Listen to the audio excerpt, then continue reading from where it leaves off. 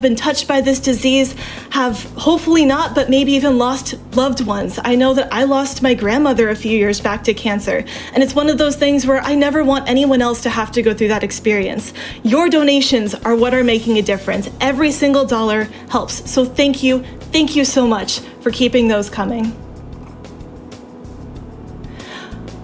All right, and with that, I have heard that we're ready to go for our next run. So I hope you brought your winter coat and your summer jacket and your spring hoodie and something for fall, because it's time for an All Essences Game Boy Color run of The Legend of Zelda Oracle of Seasons by TGH. Good luck! Hey, thank you very much, Char. Appreciate it. Hi, I'm TGH. And you may have seen me brutally roast Keyzeron earlier in the interview that we did. Can check that one off the bucket list. But I'm here with my wonderful commentators. If you'd like to introduce yourselves as well. Well, I am AstrasEvolution. I am here to commentate today. I play video games fast. Yeah. And my name is xIceblue, and I'm just here to hang out and convince Tej that he's playing Undertale instead of Oracle of Seasons. Nah, it's not going to happen. At least not, well, I don't know, not today. Not yet. All right, so yeah, we're just going to get going. This is The Legend of Zelda Oracle of Seasons, released in 2001 for the Game Boy Color alongside its sister game, Oracle of Ages. So without further ado, let's go ahead and get started in 5, 4, 3, 2, 1. Let's go.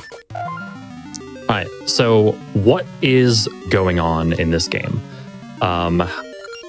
So we have this intro sequence. Yes. Seasons are going. Seasons are happening. Well, not yet. Seasons aren't happening yet. The seasons don't exist currently. They will, though. They will. Impending seasons.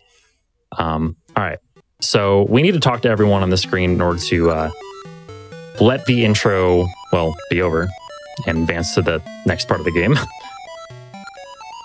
which is where the main plot will reveal itself. So this is Din. Din's the Oracle of Seasons, and a giant evil traffic cone known as General Onox is going to capture the Oracle of Seasons and throw the seasons completely out of whack.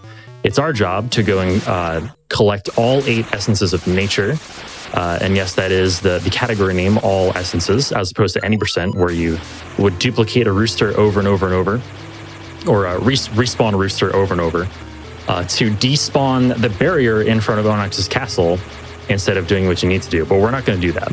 I actually don't even know how to do that. So at least not yet. I've never run any %. But this category, however, used to be any %. As Keyzeron actually in the interview before mentioned, this category used to be any %. However, the categories were separated once that was found, once the rooster trick was found. That's called Rooster Adventure. Yeah. By the way. And now... I mean, didn't you know traffic cones are weak to roosters? All right, and then Onox is going to cast Snowgrave. No. Onox is preparing himself to play Ocarina of Time rando here. True. It's just grabbing this giant, large bloopy here. Oh, yeah, and then he's also going to cause the worst thing of all time, and that is to sink the Temple of Seasons into another world and create chaos in the environment. Pretty much nailed it. Yeah, so the Temple of Seasons is now sunken into Subrosia. Meanwhile, Link waking up probably 5 minutes after the events that just took place. And we're going to go get a sword now. So this is Horon Village. This is like the main home, quote-unquote, village of the game. Link's home, I actually don't even know where Link's home is supposed to be. I don't think in this setting. He doesn't live in Holodrum. No, he doesn't. Yeah. I think he just exists. He just lives. Yeah, according, at least to the intro, it just shows that he's traveling on the horse you never see. Yeah. What horse? Yeah, pretty much. So this is Hero's Cave. Hero's Cave is it becomes more relevant later on, besides for just getting the sword here. But we aren't actually going to touch it aside from just getting the sword. It's not actually necessary to complete the game. And so, game's just basically teaching you some basics of like, hey, you can get keys from chests, you can hit switches, you can push blocks, it opens doors and stuff like that.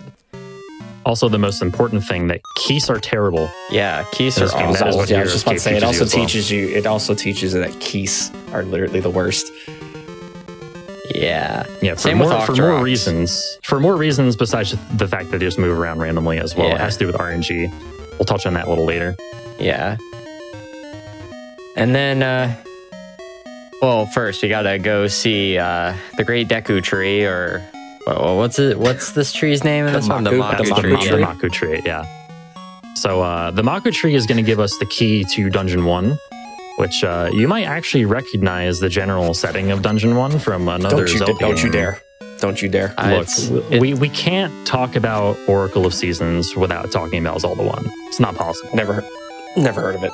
So it's this game that's on the Nintendo Entertainment System that pioneered the adventure genre.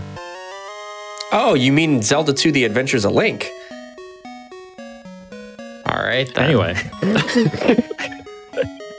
All right. So, yeah, this game was transformed early on in development from an actual remake of Zelda 1 to just kind of an homage to Zelda 1 in a lot of different aspects, including some of its overworld design, including this right here, where you cross a bridge to an island with a tree and you enter the tree. Yeah, and the layout is very similar to Zelda 1. You're going to be seeing a lot of sections that are in 2D that are very reminiscent to the item locations in Zelda 1 as well. Oh, my favorite enemies in the game right here. Right, Astra? Yeah, good old Sans. The Sans Undertale characters here. Get it all out now. Get it all out now. Oh, hey, there he is again. You just can't get enough multiple of them. Multiple of them. You cannot escape, Tej. It's impossible. So something important. Oh, go ahead. I was going to say something important that I do want to mention is that I am actually killing seemingly random enemies when I don't need to. That is actually to make a manipulation work outside of Dungeon 1. So I guess I'll explain how that manipulation in particular works, and then I'll explain manipulation in general, or RNG in general, I should say. So we need to kill at least 30 enemies to make Maple spawn at the end of this dungeon. Maple is the witch that flies around and knocks items off of Link's person, and also drops items herself. We're going to actually RNG manipulate for Maple to drop a couple of things as we get bombs there. Yeah, just a random chest of bombs. Necessary to progress later. Yeah. Conveniently. Yep. Yeah, right by a wall that you need to blow up as well. Oops. It's so convenient. That's so great. And then we're going to be fighting the best bosses in the game. Yeah, we're going to be fighting a couple of Pokemon menu sprites from Gen 1. Yeah. Yeah, we have a Charmeleon and War Turtle coming up here. Yeah. Oops, that's the wrong way. So great. There we go. Oh, that fairy tried to run. Yeah. Or fly, sorry. That was not what I wanted. That's fine still. Yeah, their HP is connected, so you don't have to worry about it too much. Yeah, but I think they each have their... Wait, I might be blanking now. You're probably right. I could have sworn they had individual HPs, but if one dies, they both die. Yeah. But I think their health is linked. Yeah. Like Oracle of Ages and Oracle of Seasons. Wow. Wow, my goodness.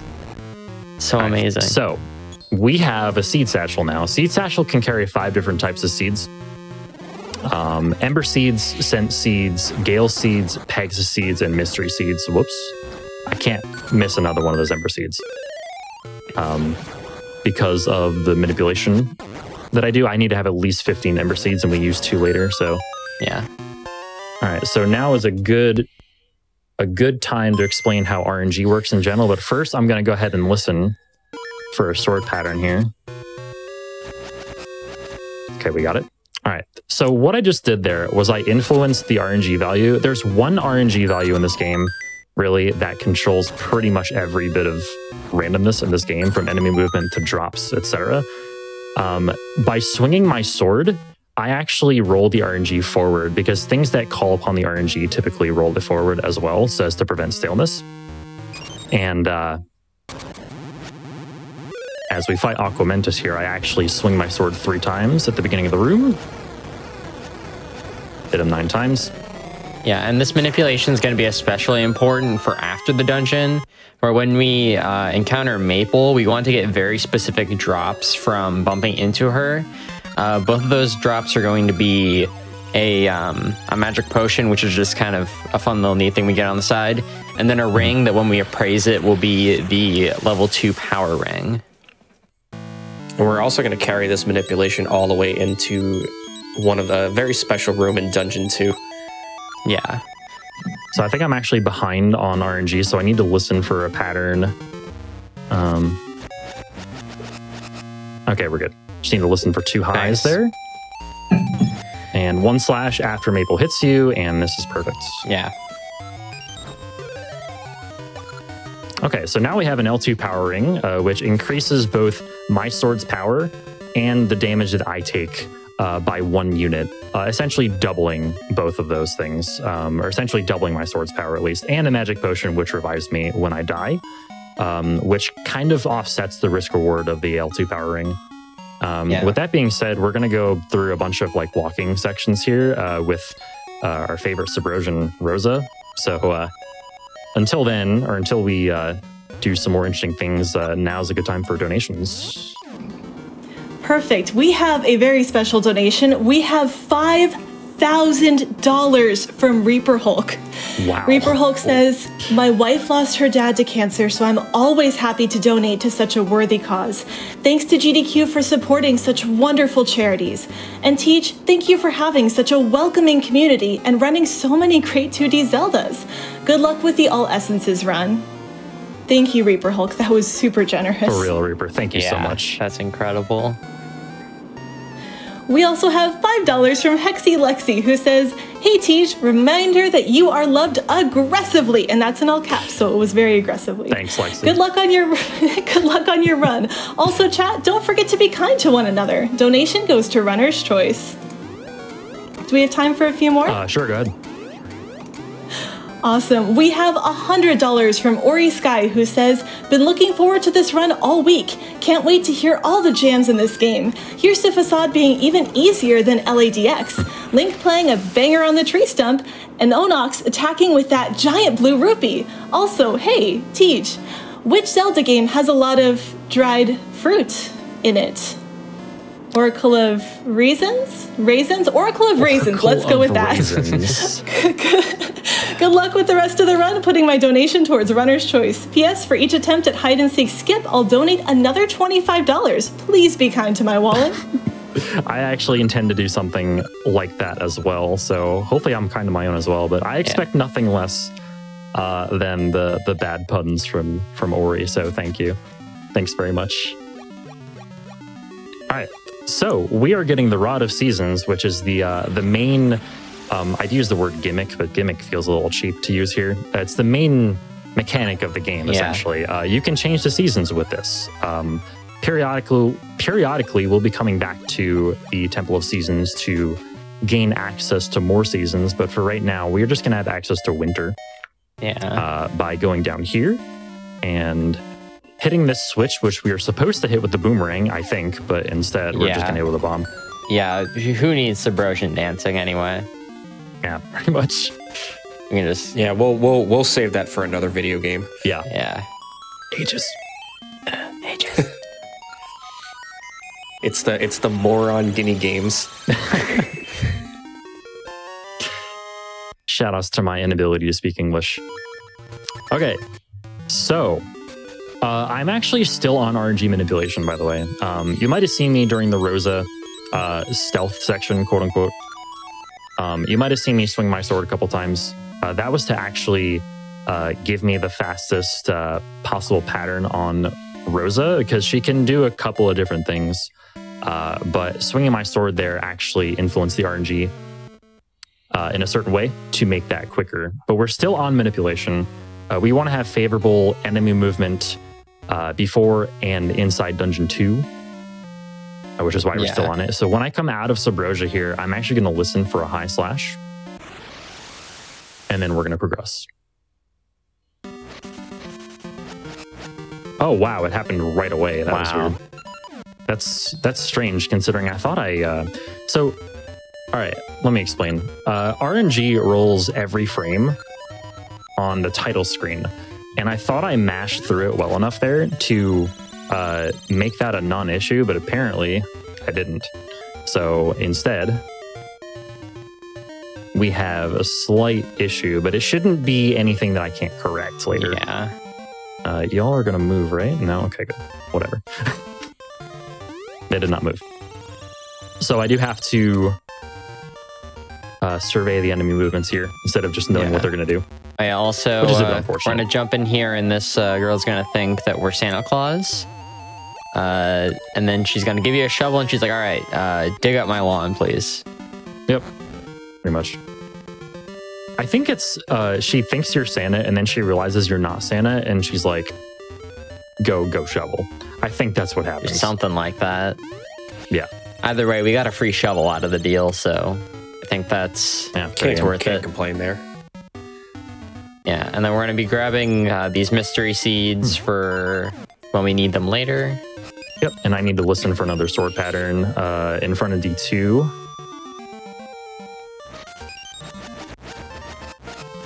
Okay, that actually worked out fine. Nice. All right, so you'll realize, so this is Snake's Remains, the Dungeon 2 of the game. We're going to go up here and get this key really quick, and then after that, we're going to soft reset. Speaking of soft resetting, by the way, you'll notice that I will actually, I'll actually save and continue. 1 second. I think that was it, actually. We save and continue, and then press all the buttons. I think my input display is getting captured near my webcam. But you'll notice that I press all the buttons to soft reset the game. This is the room right here that we manip for, essentially. Like, this is the most important part of it, because you can probably see why. Yeah, those two moblins right there are a pain to deal with when they're completely randomly moving. Also, hey, the game didn't crash in that room. Yeah. Yeah, my seasons card has been ailing a bit. It's not ailing, but like it's been crashing. But ever since I cleaned it, it's been fine. So we shouldn't see any crashes this run. Yeah, and then this is kind of where the manip ends, right? Like, we got the important part done, so we can just kind of move on. Yeah, and plus we wouldn't be able to extend it because coming up we're going to be encountering Keys, and as mentioned before, Keys suck not only because they move around a bunch, but because they move around a bunch, they roll RNG, was it every 2 frames or something? Yep, once every 2 frames, exactly. Yeah, once every 2 frames. So it's so this moblin is my friend here. So it's basically impossible to manip with Keys around.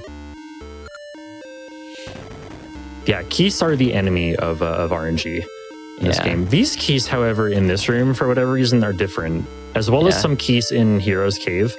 The keys in the previous room there, specifically, only move in like a circular pattern. Yeah, it's really weird. And they don't roll RNG as much, but then you immediately have RNG rolling in the very next room. So yeah, where they're like erratically moving and stuff, and it's just not fun. Okay, so the rest of the, well, the name of the game for the rest of Dungeon 2 is just keeping my health. Yeah, because we want to maintain the potion for as long as possible, because the longer you keep it, the more effective the potion becomes when you're at higher health. And so if you say lose it when you have 4 hearts, it's not really that productive of a usage for the potion. So we just want to make sure that we maintain it. This is the hardest mini boss in the game right here. What mini boss? I need to focus. I just see him throwing his bombs at the floor. I don't know what you're talking about. Shh. No, there's a boss here. Yo, we got it. All right, well, awesome. Yo, you defeated Nickelodeon. Oh, jeez. It was such a difficult boss. It was moving so fast, I couldn't see it. Face from Nick Jr. will no longer live to torture innocent civilians anymore. Oh, thank you. But yeah, that was Facade. That's a mini boss. He won't actually do anything unless you go below him. And I just never went below him. So, fun fact about that boss: in actually, Ori's donation earlier alluded to this, but Facade is also a main boss in Link's Awakening and Link's Awakening DX. And they somehow managed to make him even easier, but he's like kind of similarly strange in LADX. You can basically, like, he'll spawn after a certain amount of time, but you can hit him before he spawns as well in that game. So like they kind of didn't fix him. But that's only possible, however, in the Japanese version. Yeah. It's not possible in any other version. So welcome to the best design boss here. So first we have the Dodongo, where you can just throw the bombs into his mouth and then pick them up and then throw them onto the spikes. Whoever was the main boss who decided, hey, let's make this room for this dungeon, really didn't think things through. I mean, the architect who decided this was a good idea and the person who paid the architect for this room both needs to, be questioned about this. Reconsider, at the very least. Plants with explosives, spikes. We're going to put a boss in a room where they eat bombs, and we're going to put bomb-spawning bushes, and the boss's weakness is being poked in the stomach with spikes. Yeah, somebody misunderstood their assignment there. So as we get the gift of time, we have time for some more donations. If you'd like to. I see what you did there. I'm clever sometimes. We have one from someone special, $15 from Amber Cyprin, who says, hey all, Amber Cyprin here with my first donation of the event to cheer on my wonderful partner, TGH. It's been 3 years together and you continue to be the light of my life. Thank you so much for supporting me through the years. And would you mind using the Rod of Seasons to make it spring so it's not so cold outside? Thank you, Amber. We'll be able to do that soon. And love you, honey. Thank you so much. Do you have time for one more? We do, yeah. As I get my ring appraised here, yeah, that's fine. You are okay? I'll do a fast one. We have $25 from Proxy Glitchcat, who says, so excited to see the Oracle of Seasons run. Best of luck to the runner. Please stay warm. I mean cool. I mean warm. I mean, wait, hold on. Thank you for that donation. See, English is a funny, language because cool, hot, and, one other temperature-related word that doesn't mean either of those things can mean something good. They can mean, cool. It's weird. Yeah. I like that donation. It's like saying you're both up and down to do something. Yeah. Yeah, it's like, I'm up for that. I'm down for that. Anyway. It's English, please. So, chat, are y'all ready to box a penguin? Because we are. I am. Yeah, I'm ready. We're ready to box a penguin. All right. So we already know that we need to get Ricky's gloves. The good thing about this game is that it's not like, say, the Minish Cap, where you need to activate flags first before you do certain things. So as a result, we can just wait for Blano to cooperate. There we go. There we go. We can just get these gloves without having talked to Ricky, which is cool. We're going to go talk to Ricky now, and Ricky's going to say, hey, can you go get my gloves? Oh, wait, you got my gloves. Cool, can I have my gloves? Thanks. And then we'll be off with Ricky. Ricky the kangaroo, that is. The boxing kangaroo. Yeah. There's a fun little thing about Ricky that we'll learn soon. Oh, yes. boy. Other than the fact that his movement is really awkward. Yeah. Do you like your RNG to be rolled by a lot? Every jump. Depends on the time of day. So every single time Ricky hops, every hop rolls RNG forward 1. And you can determine which RNG value, I think, with whenever Ricky makes a noise, right? Yeah, because it's used to roll when Ricky makes a noise. And so we're going to have a manipulation coming up. And you're gonna see that. You're gonna hear that sound a lot. That's gonna. And you're gonna grow to love that sound. What, like the Yoshi sound sort of deal? Yeah. Yeah, but this time we don't get to yeet Ricky into a pit. Dang. Unfortunately. Wait, when would you be able to do that? I don't know. All right, so we're setting up a manipulation here, and what this manipulation is going to do, it's going to set up a first try star ore dig for the bow key item for Rosa, and it's also going to set up three Pegasus seed drops in Dungeon 3. And it's just going to make our lives very easy. Yeah, and speaking of Pegasus seeds, this is basically our little speed item in this game. So instead of getting boots, we actually have little seeds that we can just activate, and then we can just run really fast the whole time. And so that's really helpful. Yeah, it's like the Pegasus boots in, say, Link's Awakening or Link to the Past, more famously probably. But just imagine you can move with free reign in all 8 directions, and also it's a consumable. Yeah. So we're going to be needing those drops as much as we can, because we can only travel to that tree that gives the Pegasus seeds every so often. And so we have to basically use them effectively, and we need to know when to get more, because we'll run out fast. I question. So does Link eat these seeds, or does he like squeeze them? Like, things you gotta ask here. It's like, is he eating them to go fast for 8 seconds? You didn't need to ask that. Now I'm thinking about it.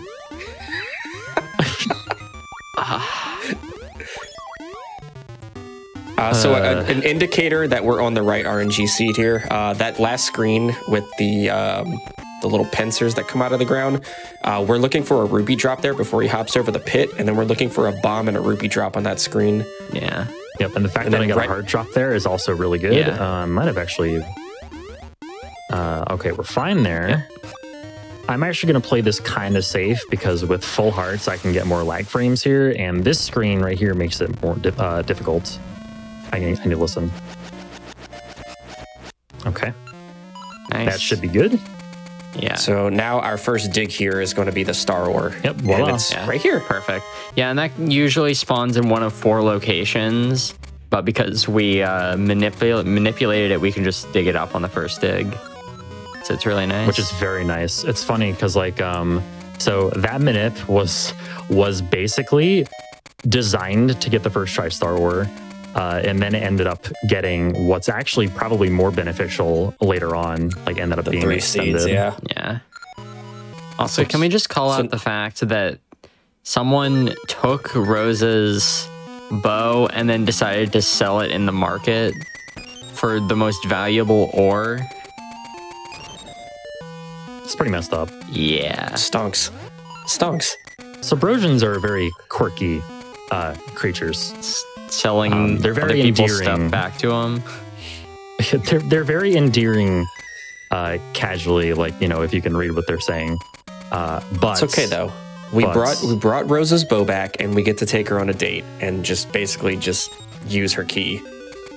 Yeah, and then we bring her, and then we leave. And we Link's just leave. kind of a dog. Link's a bit of a dog. Come on, Link. What a gentleman. And he's doing all of this to save Zelda, but he's saving Din. Sheesh.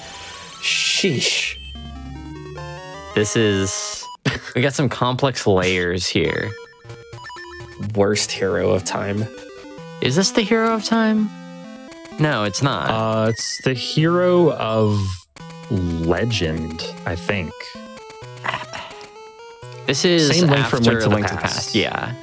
Yeah. I think that's the hero of legend. So, my main enemy for this manipulation, after, like, you know, besides for Ricky, is the title screen. The Ricky's number 1, the title screen is number 2, because as I mentioned earlier, the RNG rolls once every frame on the title screen. So I need to mash through that as fast as possible so that I have some leeway. Whoops. Okay, so I didn't want to jump one more time with Ricky. That's fine. And Ricky rolls RNG, so we're just going to ditch him as soon as possible. Yeah. All right, so I'm going to need to listen in just a second. I recognize this RNG. I already know we're fine. Cool. Should take like 10, somewhere between 10 and 12 slashes before D3. But I'm listening for 3 highs, and then immediately after 3 highs to 3 mids. Excuse me, 2 highs, not 3 highs. And this is Poison Moth Lair. Yeah. Bloop, bloop. You're welcome. All right, so the minute begins now.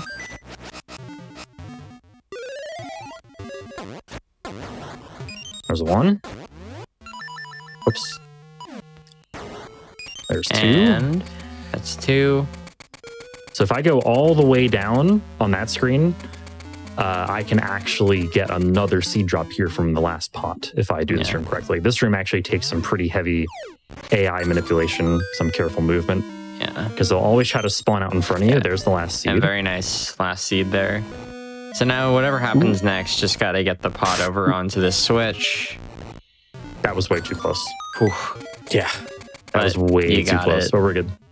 Yeah, and that's going to be really helpful because as you can see, our seed count just shot up because of that. So that's going to be really helpful. Yeah, like you might be saying like, oh, 3 seed drops, that's nothing. Each drop is 5 seeds. Yeah. Keep that in mind. And if you use a seed to its full potential, it can save you up to 4 seconds. Now, granted, they don't usually save you 4 seconds because, you know, that's if you maximize it. But if you don't swing your sword at all or stop and also move perfectly, you save 4 seconds. Yeah, and that adds up a ton over the course of the run. Slash twice here to manipulate these anti-fairies in that room. Yeah. All right, now let's see if I can finish this off. Perfect. Very nice. That was very, very nice. Yeah, and the entire time we had the level 2 power ring equipped, and that was to basically make it so we could get the kills a lot easier. And then we're just going to unequip it because we want to make sure that health is not an issue. Yeah, that is about as good as that manip can possibly go, so I'm actually really happy with that. Yeah, that was really nice.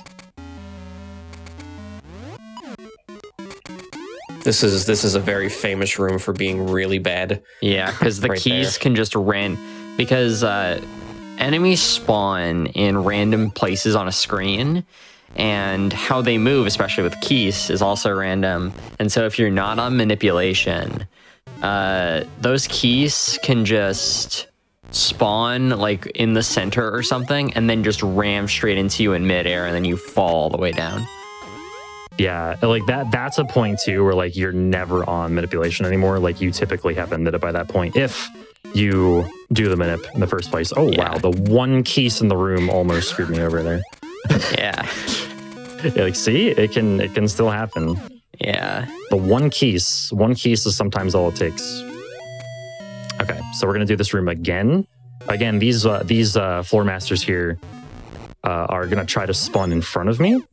They'll spawn like above me and to the left if I'm not moving, which I'm going to take advantage of as well here. Oh, that's too early. Okay, that sucks. Also, dang, look at all these hands. An Undertale runner would love these.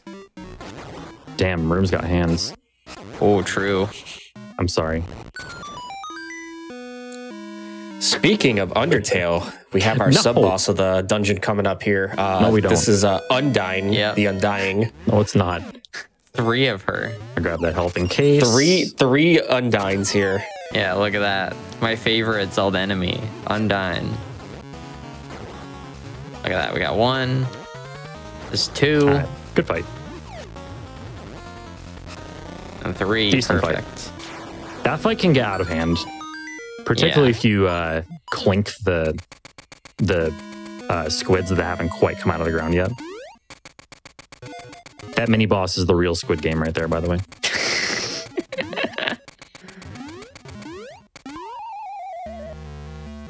All right, and then we're gonna get our boss key here, and then go all the way back through the dungeon, except not, because we have a warp portal, and then we're going to go fight the boss, Mopula.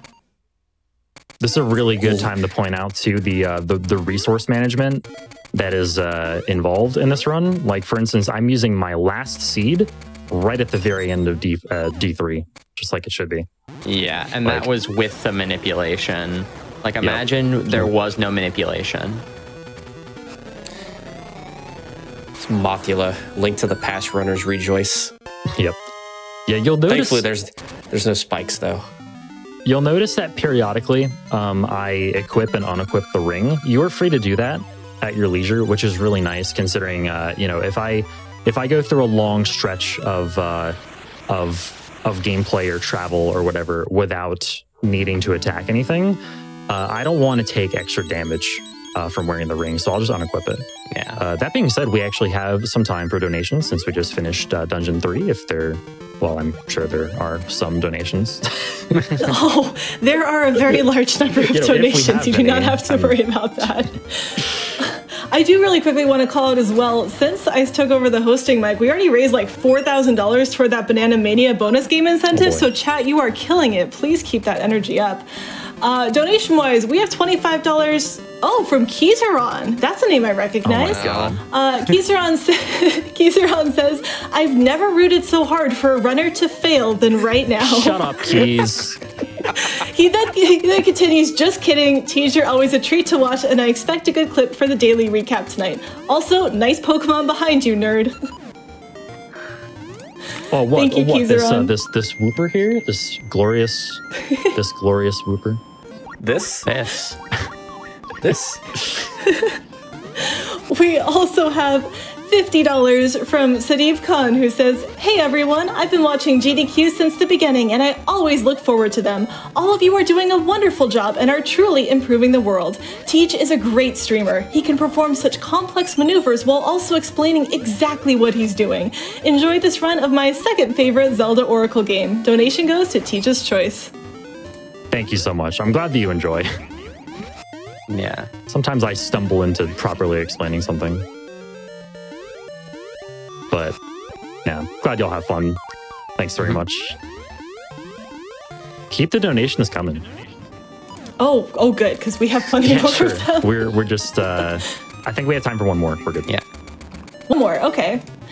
Murby donates $100 and says, so I've been saving this donation for months because last year I happened to get some money from my grandpa who happened to die of cancer 20 years ago, but made a smart investment before he died. This is in memory of him because it felt right to use some of that surprise inheritance to help prevent cancer. That said, Tej, what do we have to do for you to finally do a casual linked playthrough and thus hear one of the best songs in the Oracle games? Thank you, Murby, for thinking of us with your grandfather's inheritance. That is such a sweet gift. Yeah, thank you so much, Murby. Appreciate it. Can we give a big shout outs to the best animal here? Yes, we can. Dimitri. Also, we're about to do something a little weird. So we're gonna get like a special membership card, and then we're gonna give it to this inventor, craftsman, something like that, and he's gonna give us flippers so that we can swim in water. Flippers that he would need to use to swim. Yeah. So we strand him in this cave. Yeah, he'll be fine. With no It's food. okay though, because actually, He's got a couple of bushes. Yeah, if what to float on? if you actually look closely at his sprite, he's still wearing flippers. He's still wearing flippers after he gives you that pair. And why is he in there? I think he's fine. I don't know. Probably can't swim even with them. Oh, true. How did he get there then? The bushes. Oh, true. There we go. That's our answer.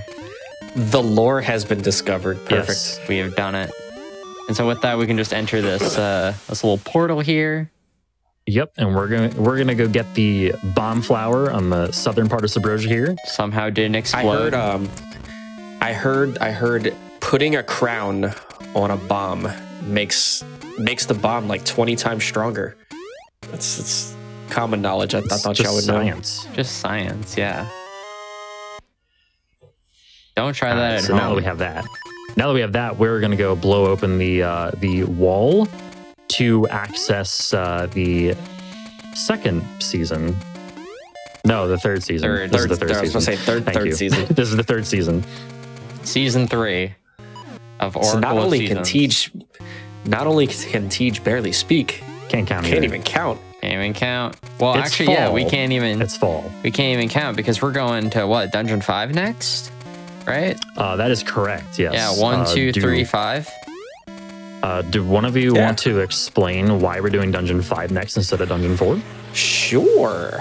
So the reason that we do Dungeon 5 first is we have to go pick up an item in order to perform a certain skip to do Dungeon 4 basically faster. That skip is going to be called Hide and Seek Skip. We'll touch up a little bit more on that in a bit, but the reason we go there is we need to go pick up the item from Dungeon 5, which is the magnet gloves. And we use those magnet gloves, which, by the way, have the best sound in the game. It's literally a cat jam. Not the dungeon. Well, I mean, the dungeon itself is literally a cat jam, but the gloves, whew, music to my ears. It's such a good sound that I'm pretty sure Skrillex sampled it at one point. Yeah, when he was making the buoy base theme for Mario and Sonic at the Winter Olympic Games. But anyways, so we're gonna go pick up those sweet gloves, and we're gonna do a double frame perfect skip, basically. Yep. That's after D5. Yeah, that's after D5. That'll basically allow us to go get the final season, so we can access Dungeon 4. If we do it in the intended order, we'd have to do the hide and seek mini game, which basically is where you go into Subrosia and you get ambushed by 2 Subrosias and they steal your feather, and then you have to go on a long journey of like 4 screens to get your feather back. Yeah, it's a bit not palatable for a speedrun. Well, it's actually like, it's to the point where I think it saves a minute. The route overall saves a minute, so you can choose to not do it. But you're just losing a minute by not doing it. Yeah. I think there's also isn't there other methods of hide and seek skip involving like a bomb boost across like lava? I think you're thinking of an additional strat that people can do but don't typically do. Yeah. I don't know how that Zelda hit me, by the way. That was actually impressive. Also, this dungeon's great because you have a bunch of enemies who spawn in random places and go around and annoy you. You're going to be seeing a lot of that. Yeah, that sounds like every dungeon. Yeah. This dungeon is also great because of the soundtrack. True. Oh yeah, this place has good music. This is Unicorn's Cave, by the way. But we'll get the best edition soon. Here we go. Oh, there it is. Oh, right, beautiful music to my ears. Now we get the remix. Just listen closely to how fantastic these things sound. There we go. It's my favorite letter. Beautiful music to my E. So fun thing about the magnet gloves, you can actually use it to transport you over pits and stuff. And so what you can do is if you're magnetized to something, you can also jump out of it. And you'll have a period of time where you can jump out of it, and that can be really cool for strats you can do, which is really nice. Yeah, I think we do that once. We do that once in Dungeon 7. Nice seed drop, by the way. Yeah, that's nice. That's actually, really I can use the seed for the rest of the room. Seed drop in that room is really nice. It lets me be more aggressive with seeds for the rest of the dungeon, which I don't need too many more seeds than I already have for the rest of the dungeon, but it's nice to have the extra. Yeah. And also it saves me a little bit of time later too. Another cool feature with the magnet gloves coming up in a few rooms here.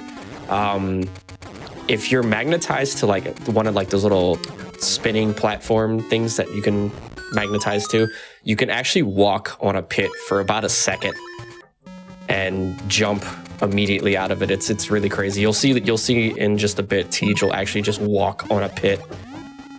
Yeah, pretty much. Like, Yeah. so the tech that Astra mentioned earlier, actually, so that pertains to if you aren't on one of these spinny things, but look at how many frames, like look at how long I can stand basically and walk on the air from those things.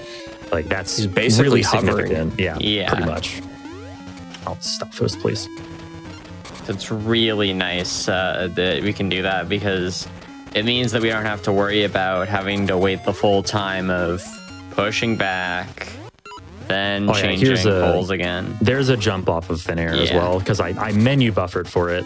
But the time I do it later, I'm going to try it unbuffered. Yeah. And see how that goes. Yeah, and this dungeon has a lot of mine carts. Nice and fast. Oh yeah. Shout outs to the Minish Cap. All right, here we have the my favorite Zelda boss, the tiger. The saber-toothed tiger, my favorite. It also is apparently a fidget spinner. God, I never saw that before. Now I did. never made that connection. Jeez. It's so great. Yes. Just an example, by the way, of like how. Oh yeah, we don't care about those flames. We just kind of jump through them, which is pretty cool.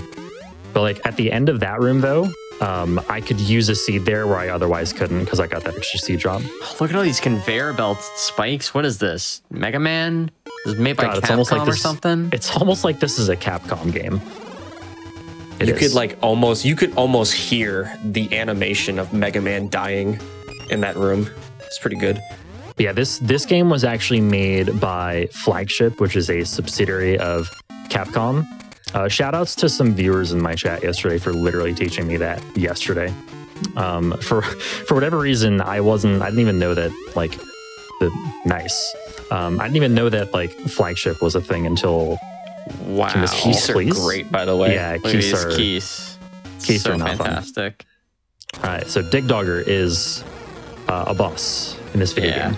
So yeah, you remember that sound effect I told y'all about? I really hope y'all enjoyed listening to it. Yeah, Dig Dogger hates noise. Didn't you know that? Oh, come on. And also Are you spike serious? balls. That's It's unfortunate. literally one piece left. That's really unfortunate.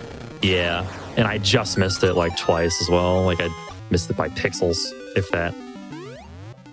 All right, so directly upcoming is hide and seek skip. So let me try to explain this real quick. So it is a trick that involves us clipping into a rock just enough so that we can actually pick up a rock that is normally used for like a sort of backtrack or backwards shortcut kind of thing from a hole, from a pit. So how do we do that? We use the magnet gloves, which we just got, as well as a bomb boost.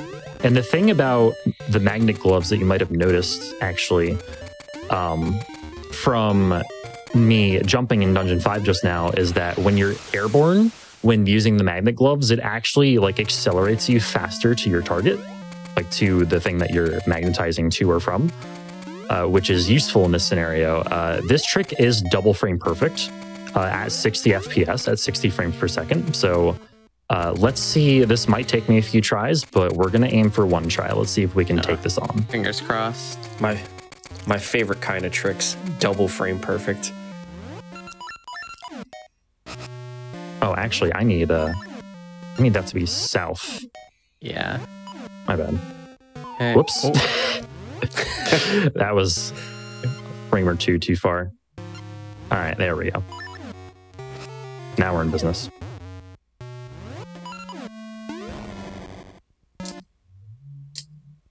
I think that's too much. Yep. Okay, that was a frame late on the second one. All right. All right, try number 2.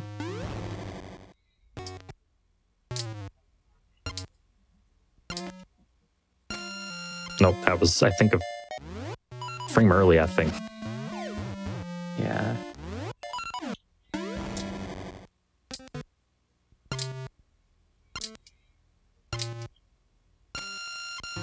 Oh. I keep, like, misidentifying the frame. Yeah. This trick is not easy. No, not even in the slightest. Oh, All right, I think we got it now.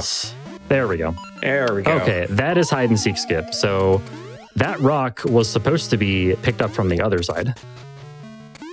As sort of like a get me back the other way, easier sort of deal. But we take advantage of the fact that we can do that. Yeah. But we didn't want to go the other way. No, we didn't want You don't want to go the other way. I don't want to play the game as intended. Yeah, and then we find a little secret passageway to get spring. Or is it summer? That is spring. Yep. Yeah. Yep, For some reason, I always confuse spring and summer because they look very similar in this game. Yeah, they do. They're both generally green. Yeah. Whereas fall is generally red. Yeah. And winter is generally white. Yeah. So easy to get the two confused sometimes. All right, so as we make our way back to Sunken Village to get more Gale Seeds and then proceed to Northeast Holodrum, we do have time for some more donations if you may, Charbunny?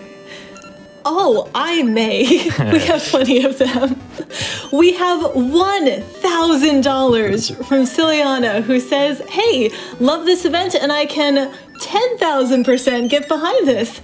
Cancer took some of my family away and it's a scourge that needs to be eliminated. Completely agree with you. Thank you so much for donating. We also have $50 from JJam, who says, hey, TGH, does TGH stand for these glitches hurt? Or this Gerudo's hubris? No? Regardless of what it stands for, good luck on the run and show those keys who's boss. You were close. And we have... Let's see if this next one can get it. We have $25 from Prometheus, who says, hey Tej, Prometheus here. I've already said it this morning during your stream, but you are an awesome person, a great speedrunner who taught me a lot about the spirit of speedrunning, and my overall favorite streamer. Starting a day with your stream is destined to be a good day. Thank you for you being you. Also, in case you didn't know, chat, TGH stands for the greatest human. Lots of love, greetings from Germany, and let those pirates sail out of the flaming desert. Also, sorry I couldn't think of any puns. I guess they have to season some more. Thank you so much, Prometheus. That was a good one. You lied about the puns part.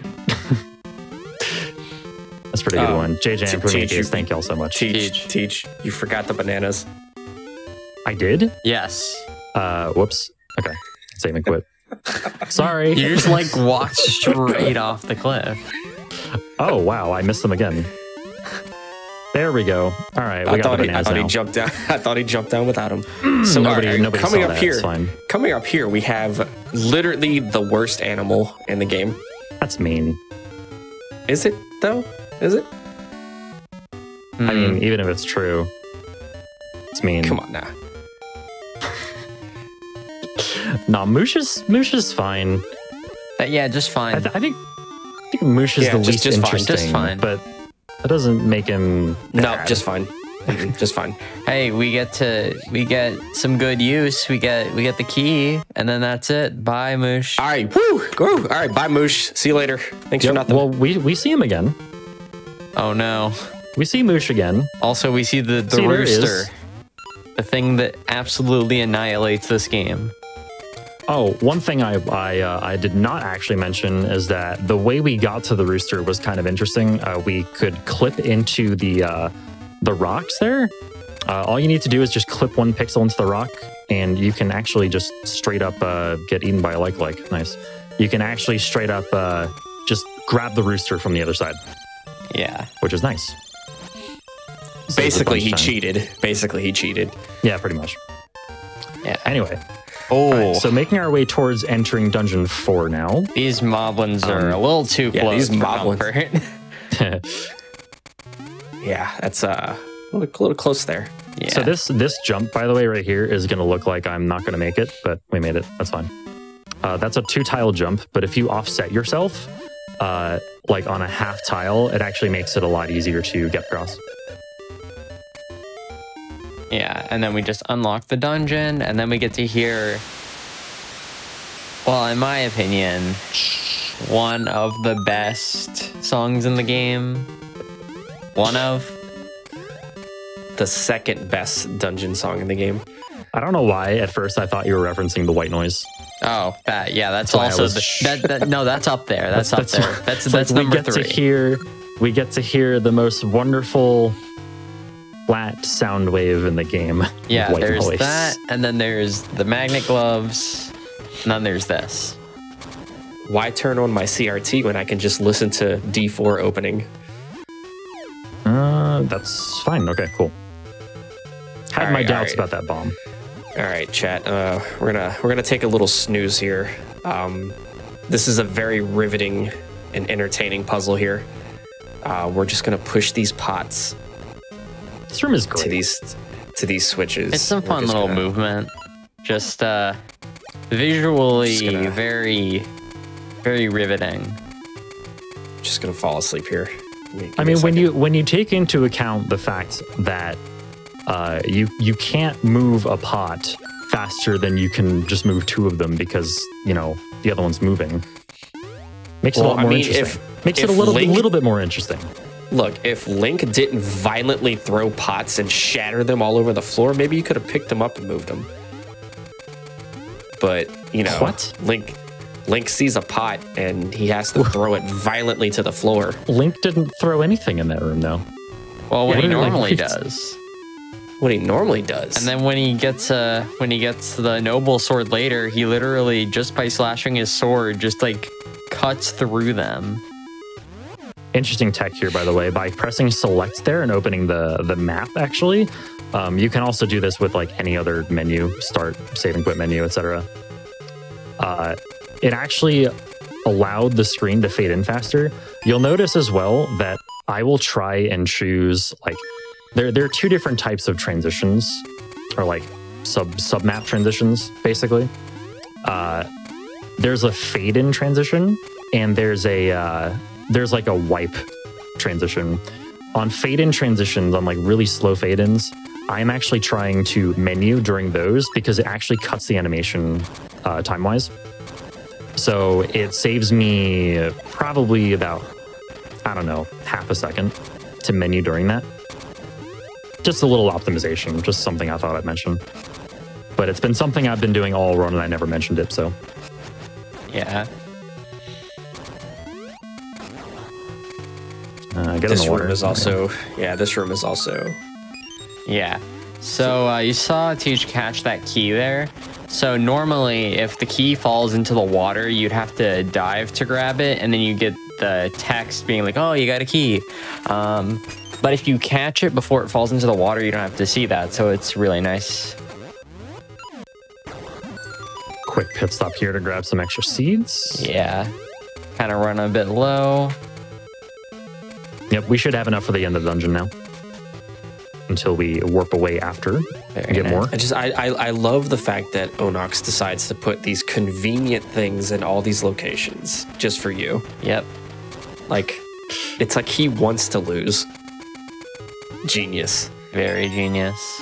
Maybe it wasn't actually Onox who put them there. Maybe it was Onox's secret architect. Maybe it was this guy, Viscount Aghanim, got his robe from the dollar store. I mean, it's true.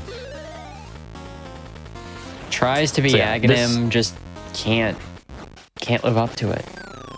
This mini boss is pretty simple, especially with the power ring. Light the torches, he becomes vulnerable. The real one is the one with the shadow underneath it.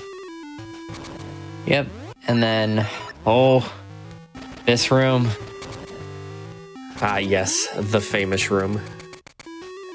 Well, yeah, we'll see come more back of to it that soon. room later. But Did you get a good look at the keys in that room? Yeah. Well, hopefully that'll be the only time we do that. Oh, hey, we got the slingshot. I wonder what we can do with that now. So the slingshot allows you to use your seeds as projectiles. So we can use them as weapons, basically. Weapons, or just like generally, if we want to throw a seed, essentially, we can do that. Yep. Just like I'm about to do here.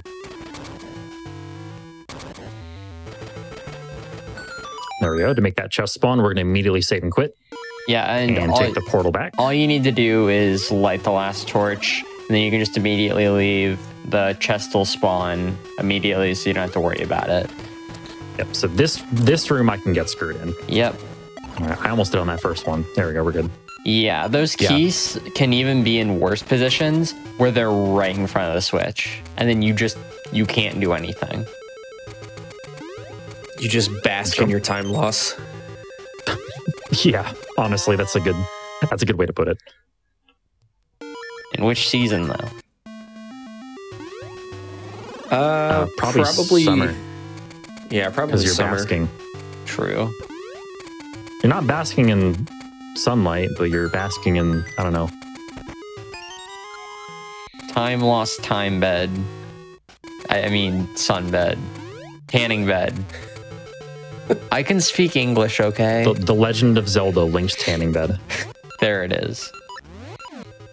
You can tell how long we've been hanging out with Tej when none of us can speak English properly. I'm a bad influence. Okay, so this room can be tricky. These wizards spawn completely randomly, and not gonna lie, lately, okay, there we go. Lately, that was actually really frustrating. I've been swinging my sword too early there, so I tried to swing later, and that was the result. This jump is actually pretty tight, and I'm not making it. Yeah, so this is a 3-tile gap. So normally you're only supposed to jump like 2 tiles, but if you jump right at the edge of a tile, you can jump 3 tiles. Yeah, so you'll notice I actually buffered there just to make sure I got across. The intended strat is to use ember seeds in that room to light the torches and make a bridge appear, but oh my god, please. Come up, please. I am actually a pixel too far left. There we go. Yeah. Now we're good. Perfect. And then, yeah, Goma decided to bring a giant claw to this fight. Unfortunately, isn't very good for protection because, you know, there's just a blind spot right by the eye that you can just shoot through. Yeah, you have what I'm pretty sure is a 2-pixel window to stand, and at first I was actually on the X coordinate, that is, the left and right. And I was actually 1 pixel too far to the left at first. I had to adjust myself. Yep. It is what it is. All right, so you may have noticed earlier in the midst of the pre-Dungeon 3 minute that I was doing, I grabbed something from a chest. I grabbed what I'm pretty sure it was the square jewel. But we're gonna grab it was the square PlayStation button. We're gonna go over here and grab the pyramid jewel because the next area that we go to requires having all 4 of the jewels. It is also the best area in the game. True. Very Don't true. at me. Don't at me. At xIceblue. How dare you? Yeah, we're just going to be getting the rest of them as mentioned. Fine. And nice Buzz Blob. Yeah, those Buzz Blob control you. Buzz Blobs with an S. Yeah. There we go, plural. And hey, it's the old man. Who gives us the circle jewel? Yep. So now we're off to get the X jewel. Excuse me. Yeah, and the X jewel, or I almost said, because I wanted to say the cross jewel because of like PlayStation. But yeah. Hey, I mean, you call the X button on the PlayStation the cross? No, but I know that it's called that by some people, by a lot of people actually. What? Yeah. The X button on a PlayStation controller, a lot of people call it cross. I mean, it's technically not wrong. The strat here is just to shoot a bunch of mystery seeds at the torch there. Also, hardest boss in the game. Focus required. Oh. That was really close. Nice. Nice. Good job. So when you actually shoot mystery seeds, you... Hang on a second, sorry.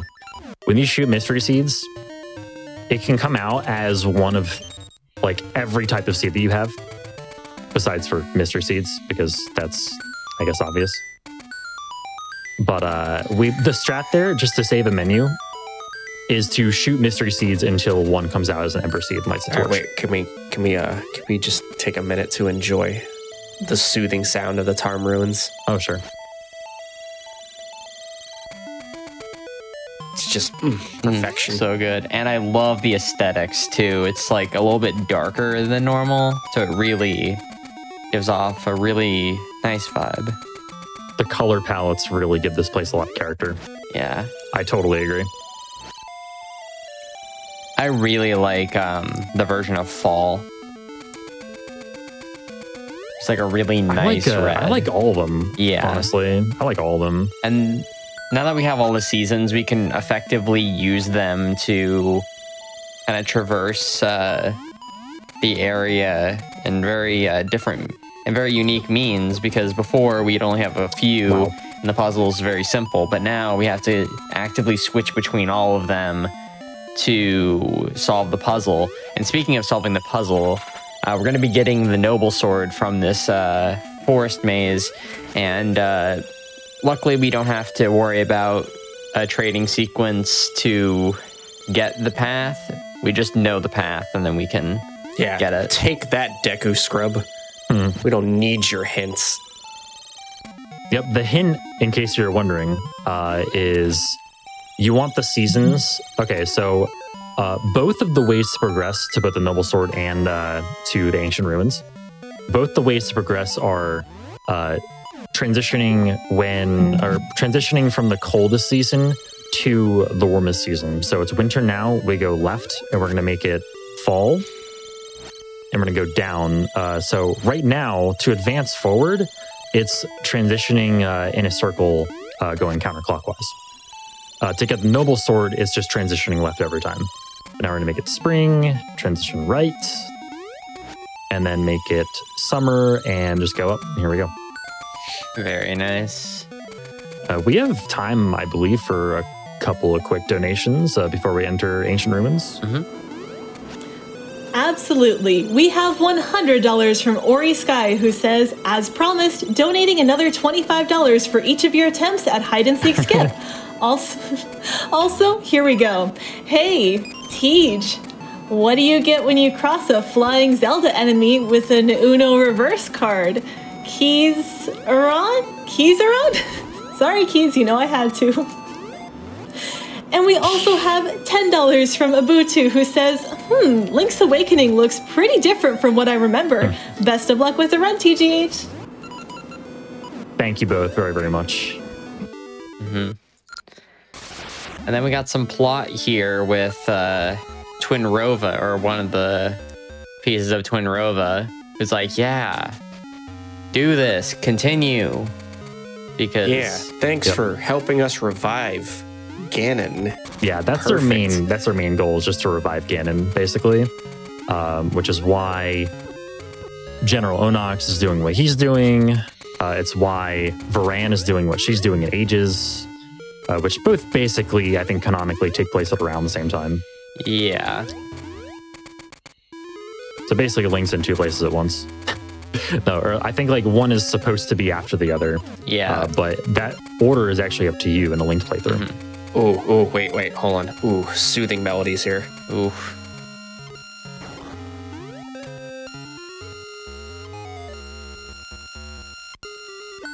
Nice little, sounds really good. Nice little avant-garde track. We should put that. This is Ancient Ruins, D6. Our goal here is to basically climb this. Survive.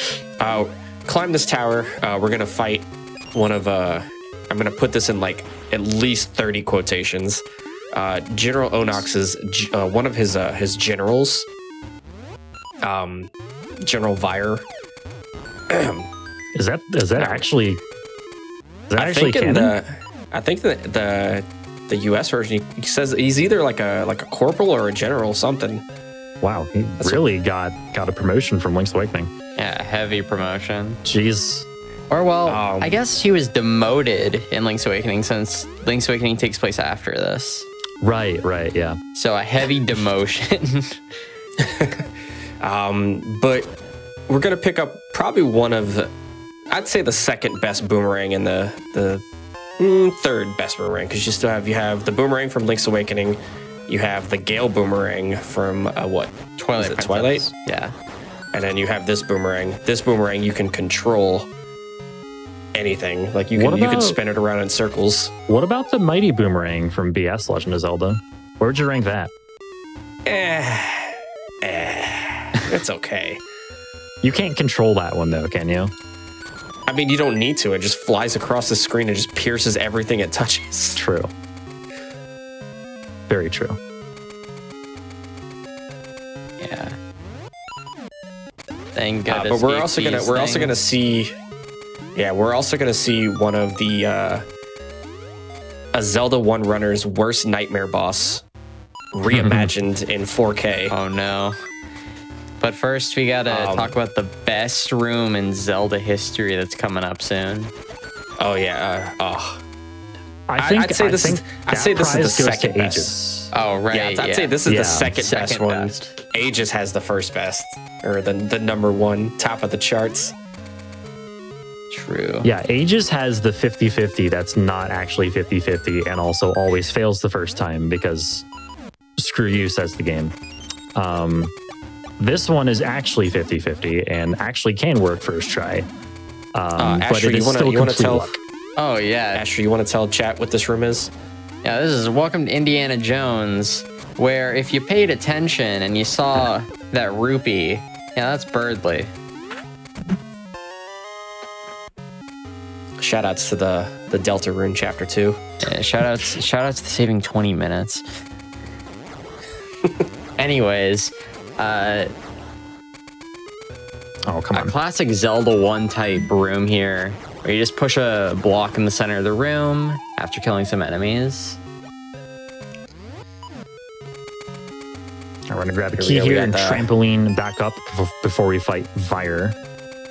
So Vire's the mini boss of this dungeon, and he can be very mean. Yeah, that's General Vire to you, sir. Corporal. Oh, excuse me, General Vire. Yeah. So generally, Vire will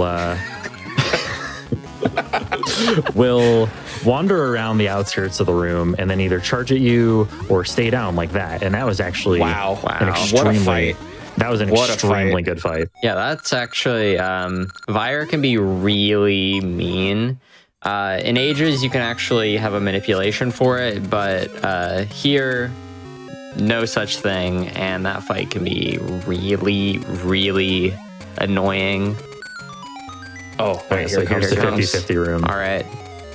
Aww. All right. That's one. Take two. Aww. That's two. It's two. Oh, come on.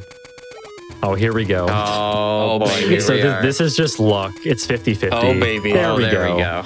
There we go. We got perfect. 4 just seems to be your lucky number, Tej. You got, what, 4th try hide and seek skip, 4th try button? Yep. Speaking of which, by the way, for each time, for the amount of times I try HSS skip, I will donate $15. So I'm going to donate at least 15 no matter what. And for each time I fail, I'll donate an extra 15. Sounds like a plan. Anyone in chat want to match that? Yeah, who wants to match that? Seems like a good idea to me. Who wants to match that? I'll do it. It's a double frame perfect trick, just like hide and seek skip.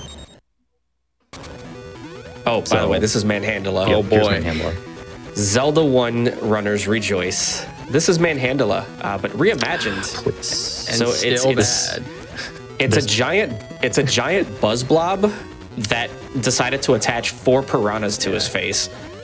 That pedal was really we shy, got the it. bottom left one. Yeah, there it is. Yeah. Okay, now we're good. Now, Honestly, I kind of like this fight, even though it's a little tricky and kind of annoying. I honestly kind of like the concept. And also even though it's splitting really Manhandle in bad, half. even though it's really bad in every objectional, I'm making up words now. Objective way. And it's objectionally bad. There we go. Objectively. God, English, please. It is objectively bad in every single way possible. It's still a good fight. It's still better than the original fight. Also, Link now has the power of all wind. No, that's the power of General Mills. It's not wind. It's General Mills. Fair enough. You pointed this out. This is your fault. I did. That is true. All right. So now, actually, we can squeeze in a couple of quick donations while I get to where we start this manipulation. Oops. Sounds good. We have $5 from Lilac Oligochi, who says, "Hey Teach, good luck on your run. Oracle of Ages and Seasons is my childhood game and my favorite one in the whole series. So I'm glad to finally see one of your runs. Stay safe, everyone." Thank you so much. And if you, like Lilac, are a fan of Legend of Zelda, remember we have some incredible prizes running right now. Please go to the website and take a look at them. There's a really neat cross stitch. There's these incredible Lon Lon Milk candles. Really encourage you to get your donations in. $25 minimum gets you into everything in this block, so definitely take a look there. We also have $25 from Kate Latte, who says, "Wish I could speedrun Seasons IRL. Good luck on the run, TGH." It's a mood. I am with you there. That's a mood. Thank you, Kate. Thank you, Lilac. Thanks very much. So this is actually the longest manip chain in the entire game. Our goal here is to manip where we get the Rusty Bell. So where you pick up the pirate skull here.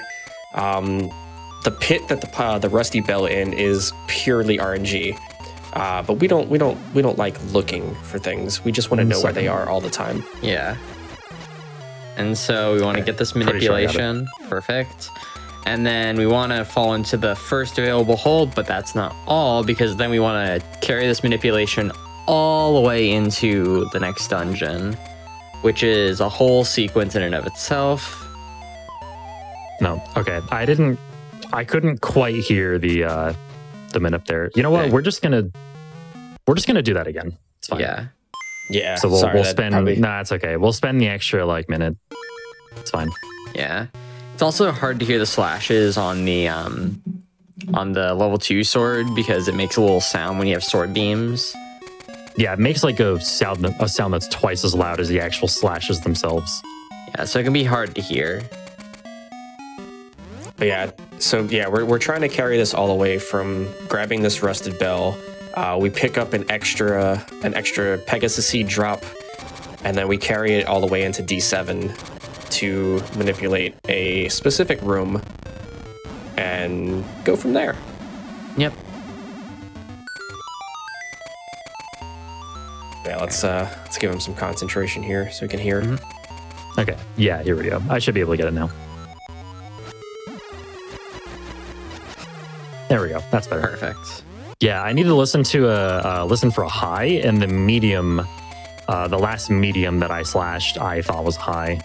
Yeah. At first, so. All right, and then this should work. And there we go. There it is. That's better. I could have just done that unmanipped, but I'd rather show you all the manip. Yeah. Yeah, plus it'll make one room in Dungeon 7 way more decent to deal with, because when we get to it, it's very annoying and we have to do it twice. Just know that the Armos stink. Yeah. Yeah.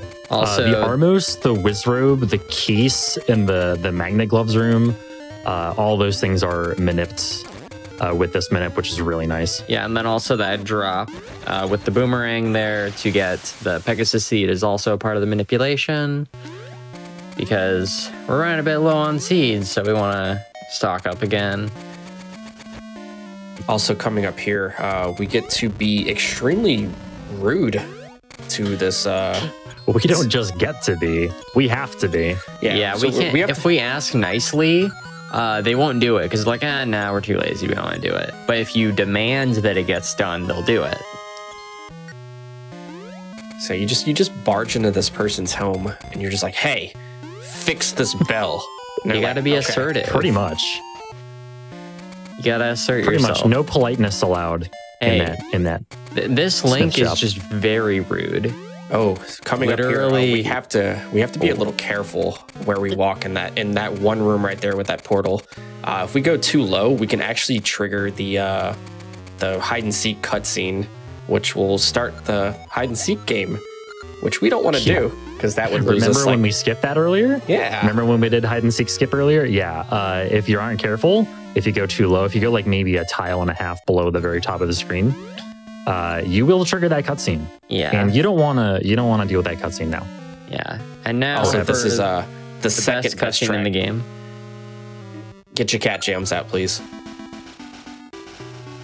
You heard it in Oracle of Ages. You get to hear it in Seasons again.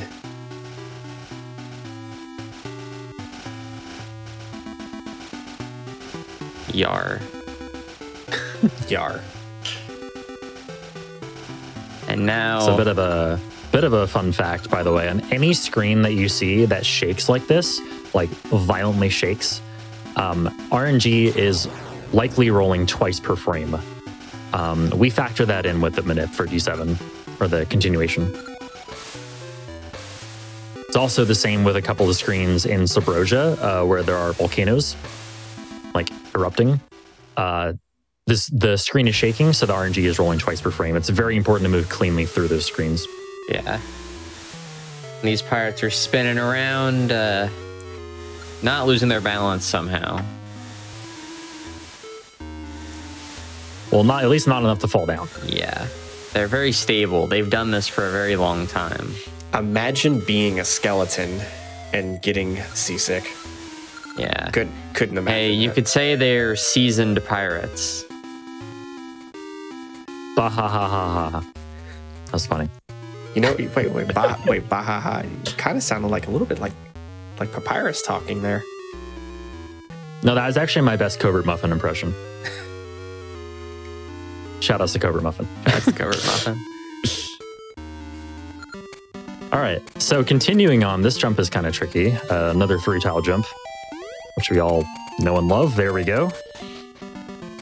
Also made a lot easier by being midway between tiles, and I'm gonna ask for silence here as I mash my heart out here.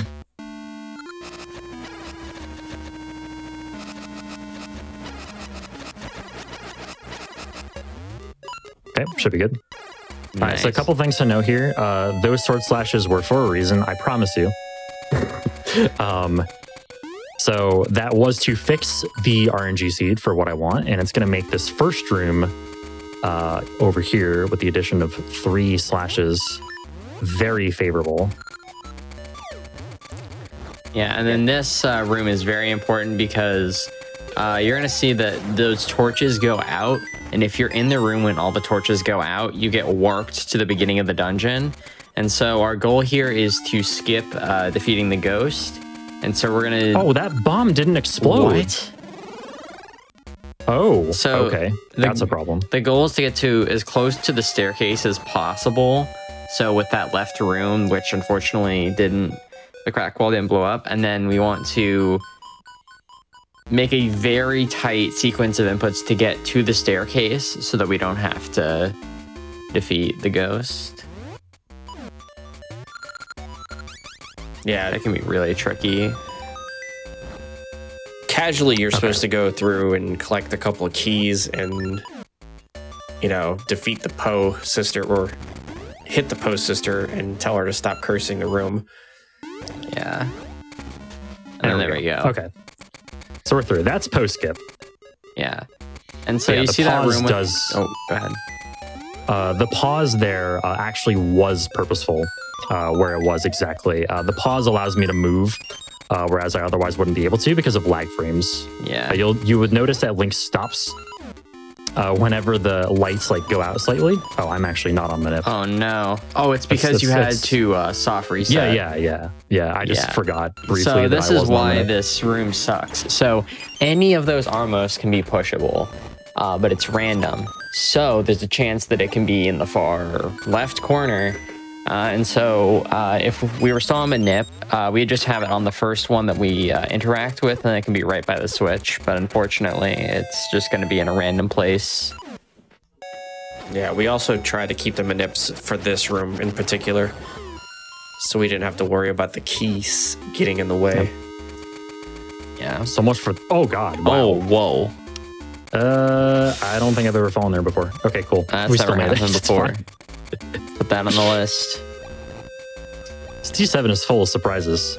I'm still not sure how the wall didn't blow up there. Yeah, I think you That's maybe like- were I'm like still- a pixel too far right or something. It must have been close. Yeah. I Somehow, even saw I the don't think- bomb like go close to the wall, so like it must have Somehow been. I don't think my something menu is small. messed up. I think my menu's fine, actually. Yeah. Also, these are God. some of the worst enemies in the game. So you're supposed to use the magnet gloves to like magnetize them so you can get them closer to you. But that sucks. And also just killing them normally sucks. So overall, they're just kind of annoying. Okay, not the worst position. My health is not fantastic, though. Thank you. Yeah, luckily you still have your potions, so That is true. Yeah, that's actually really big. yeah. That's I'm super the glad to have reason kept it why this we far. want to keep it here, is for occasions like this. Yeah. So this is where we get to fight our first encounter with one of the Poe sisters. Yep.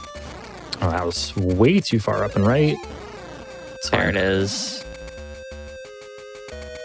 All right, so coming up is the only instance where I will actually do the magnet jump, the magnet. I don't know what exactly you'd call it, but basically a jump out of the magnetic attraction, unbuffered. So let's see if I can get it. Nice, Nice. There we go. Very solid. And then The we got... red one will jump away from you. The blue one will not. Oh, hey, here. it's Sands and Papyrus. Oh, Oh my god! I thought. Never mind. You thought it This was isn't over, Z2. huh?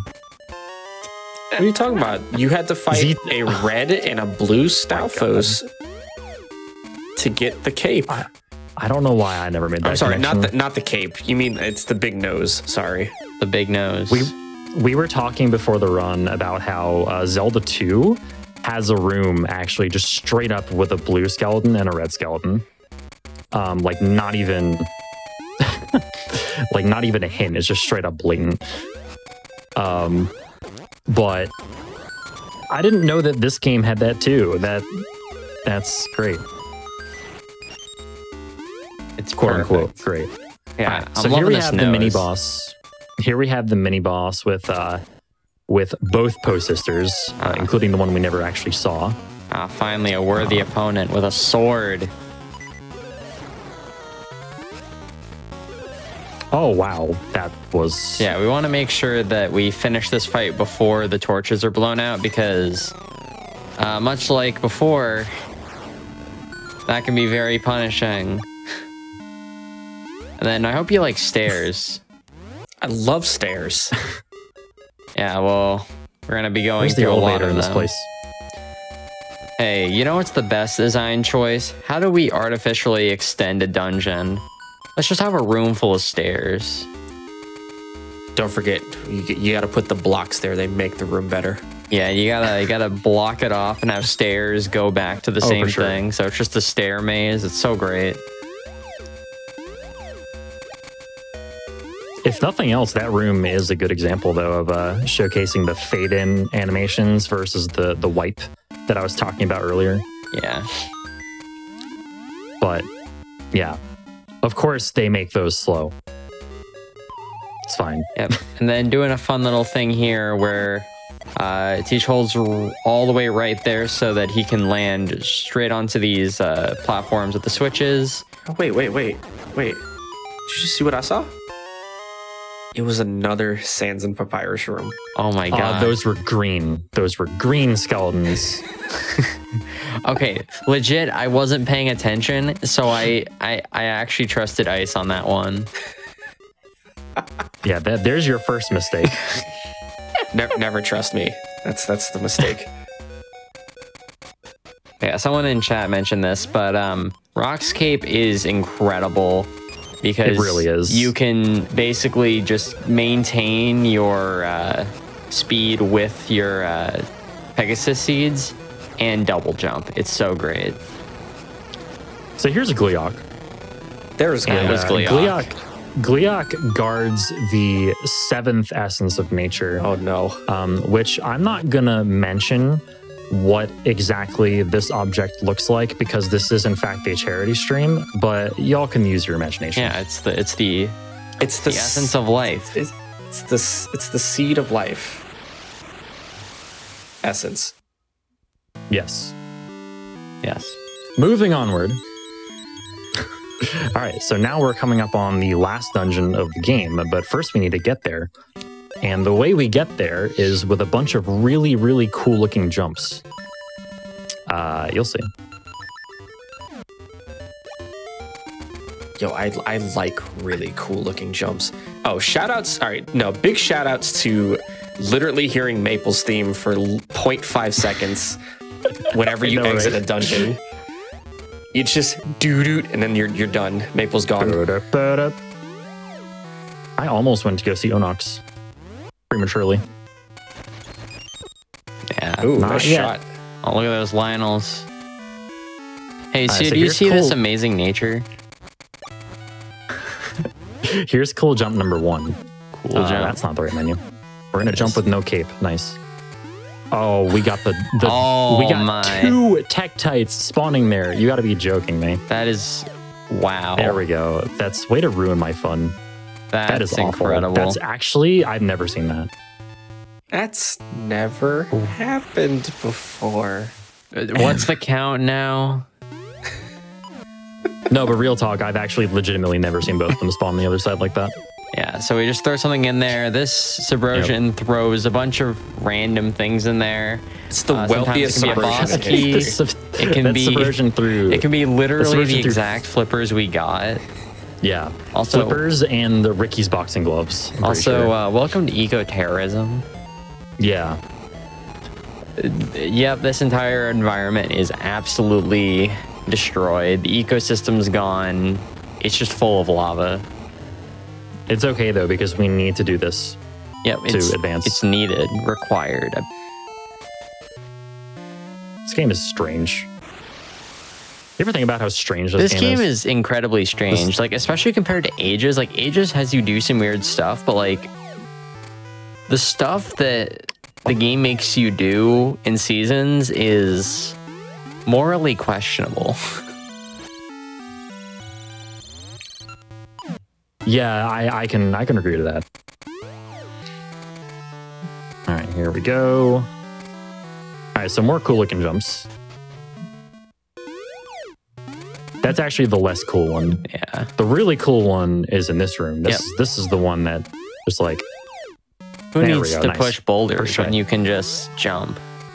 Yeah, there's a puzzle in that room. Yeah, just jump. Believe it or not. What do you mean? Yeah.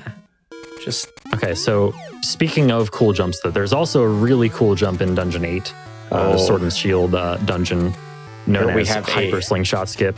We have a pixel perfect, double frame perfect skip here coming up, and whoo, it's a doozy. Yeah, it is. All right, let's see if we can nail it. Yeah. And so basically what it is it skips needing to get the hyper slingshot and also just skips a whole portion of the dungeon. So it's a really nice time save, but as mentioned, it is double frame perfect. So once he gets there, we're going to give him some focus. It's also sub-pixel dependent as well, but there's a setup for that, luckily. Yeah, so the reason this is double frame perfect Wow, that must have missed by like a pixel. The reason this is double frame perfect is because you actually go slightly farther if you delay your cape usage. So you can jump and then use the cape afterwards, right? The cape usage for this particular jump is actually frame perfect. And it gets you just far enough across. So I am, wow. I am going to set up by falling in this hole on purpose. Trust me, that was on purpose. Yeah, reset the subpixels. Yep. Stand on that pixel exactly, and here we go.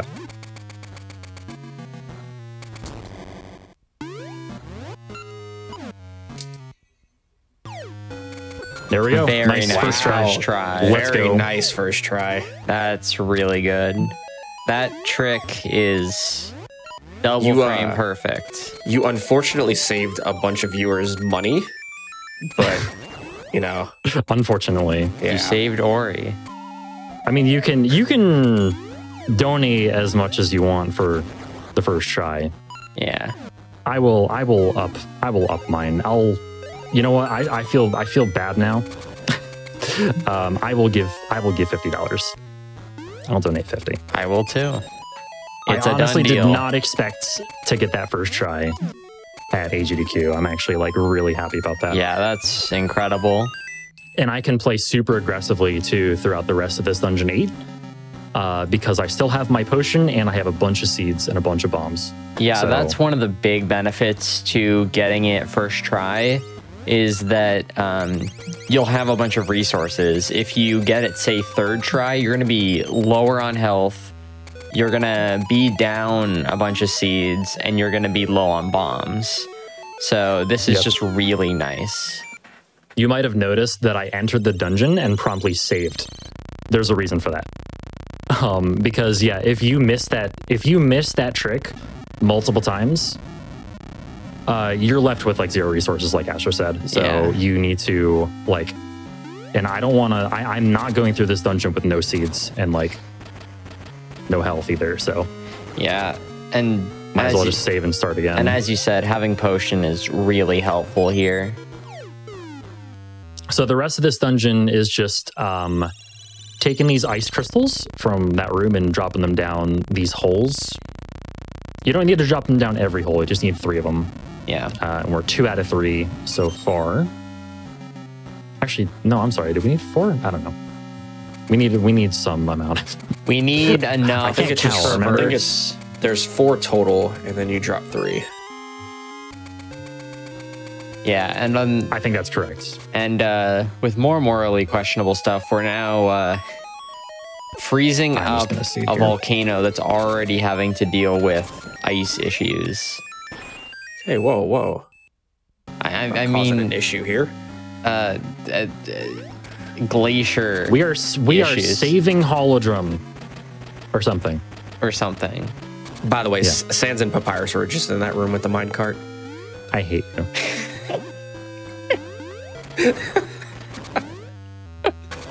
Look at him. There it In his is. There glory. they are. I can't believe it.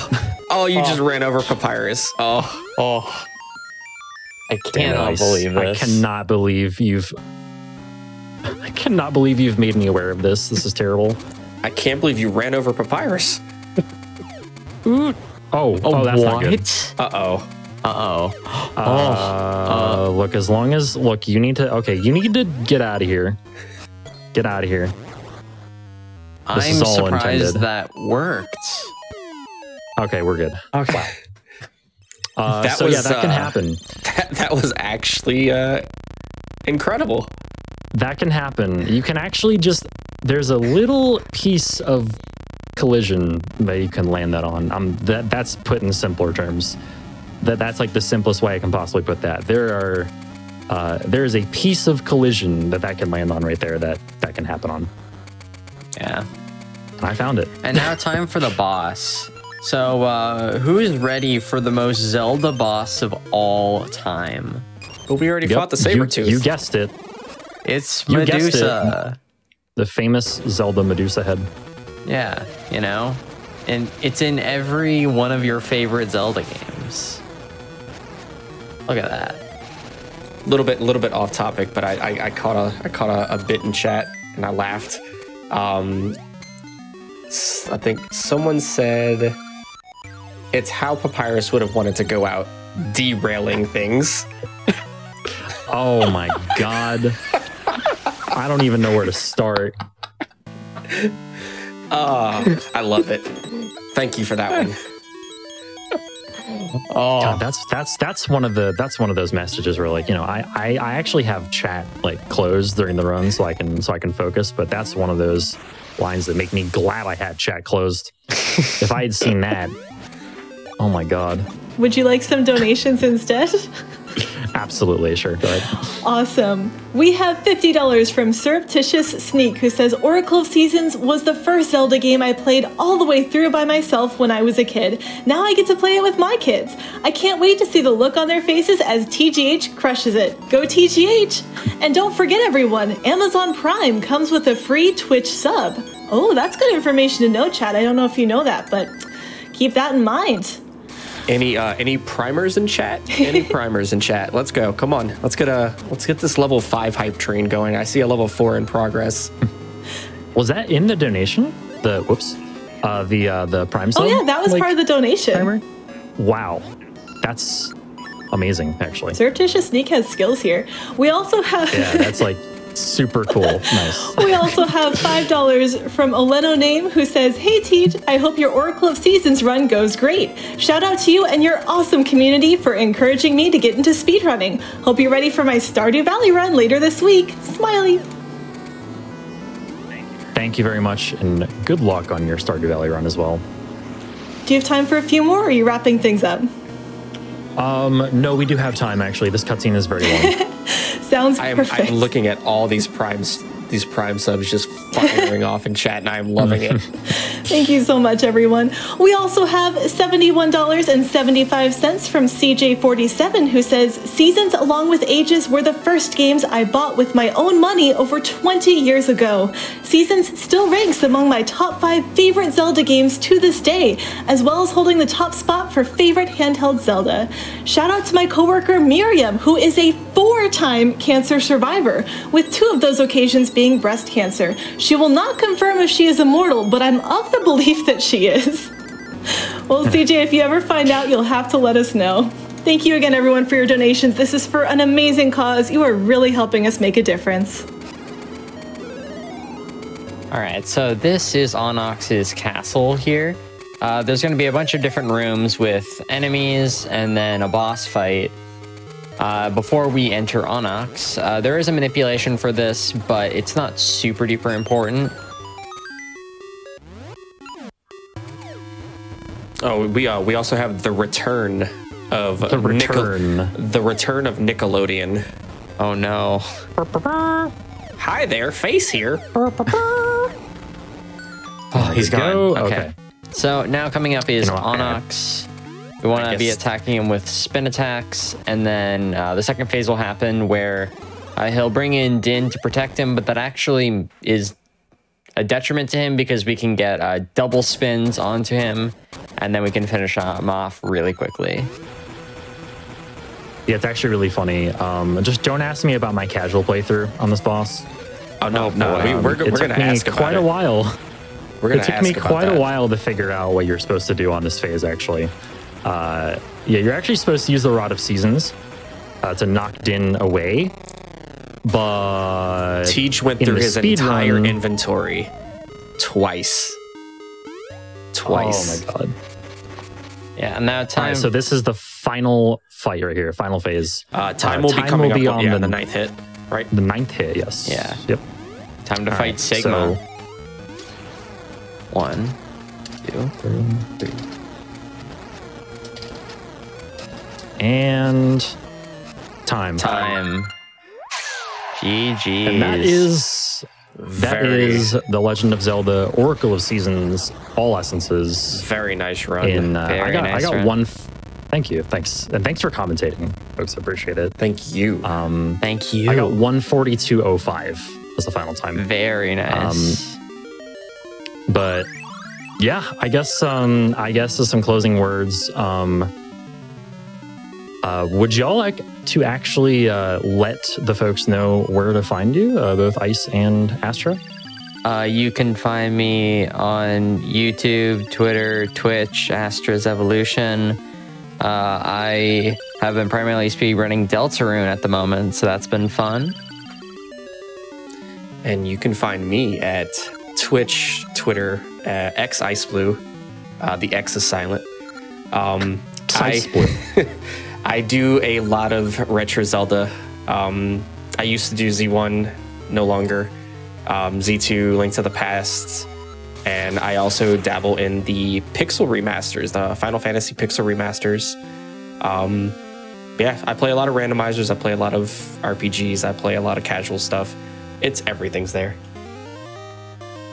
Awesome. You can find me at twitch.tv, TVH. Twitch.tv/TGH_SR. There we go. I can say my own channel name correctly. But yeah, just want to give a quick shout out to like pretty much the entire Oracle of Seasons and also Oracle of Ages community. Finding these skips, especially like namely the like Hyper Slingshot skip and Hide and Seek skip, were both actually pretty recent developments, and they were truly like just huge group community efforts. Like no one person contributed to anything really. It was like just we're talking multiple people. Yeah. So this game has seen some huge improvements over the last couple of years, especially. So I'm glad that I was able to showcase those, and thanks for that opportunity. I really appreciate it. But yeah, shout outs to y'all for driving this game to where it is now. And shout outs to GDQ for raising money for an awesome cause, Prevent Cancer Foundation, and for allowing us to be a part of the marathon as well. And I think that is it. Thank you, Char, as well for hosting. I really appreciate it, and thanks for being lovely. Oh, thank you. And thank you, the viewers, as well, for hanging out for my run and bearing with us for an hour and 40 minutes. Yeah, make sure y'all go follow Tej. Yep. Please. Tej is a wonderful person. Indeed. Yeah, hope y'all enjoyed the run, and I'll see you around. Enjoy the rest of the marathon. Peace. Yep. Peace. See ya. Wow, can we get one more virtual round of applause for that incredible Oracle of Seasons run? Again, there were 2 double frame perfect tricks in it, which seems like a perfect thing for 2022. We're gonna head to a quick break, but don't worry, we're gonna be back with some more amazing runs like Dead Space 2, so stick around and we'll see you again soon.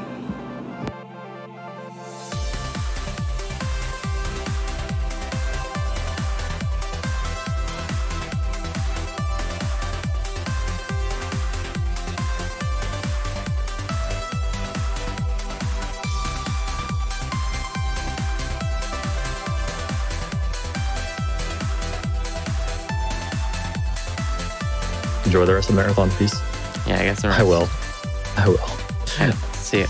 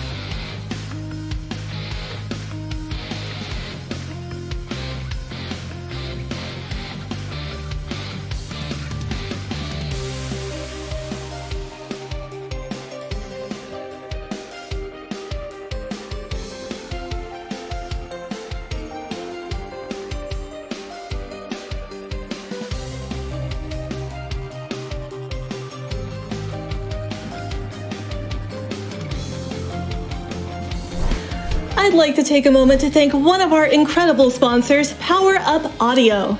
Power Up Audio is an indie sound studio from Vancouver, Canada, and they've worked on such games as Celeste and Phantom Brigade. I'm sure you've heard of a few of those. In the past, they had handled audio on site, but for AGDQ 2022 online, they designed some of the sounds for the new GDQ overlay system. I know you've all been enjoying the new overlay, so make sure you thank Power Up Audio for some of their work on that one. You can check them out at powerupaudio.com and the upcoming Tunic, at tunicgame.com. That's tunicgame.com.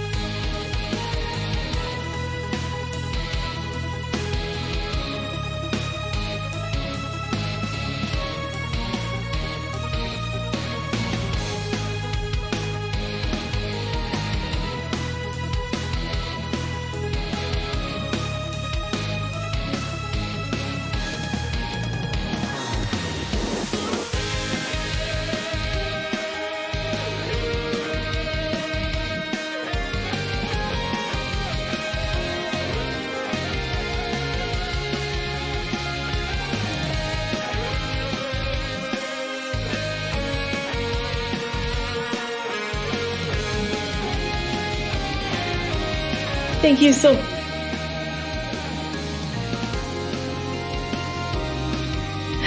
Sorry, I'm just reading all of these donations. They are all so incredibly sweet. Thank you so much for your generosity.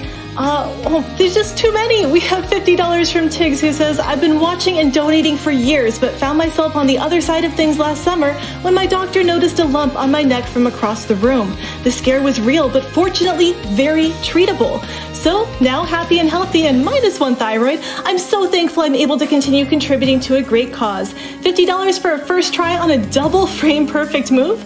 Don't mind if I do. And with that, chat, if you've missed any of our action from today, don't worry. We've got you covered with the daily recap. Let's join the team for today's highlights.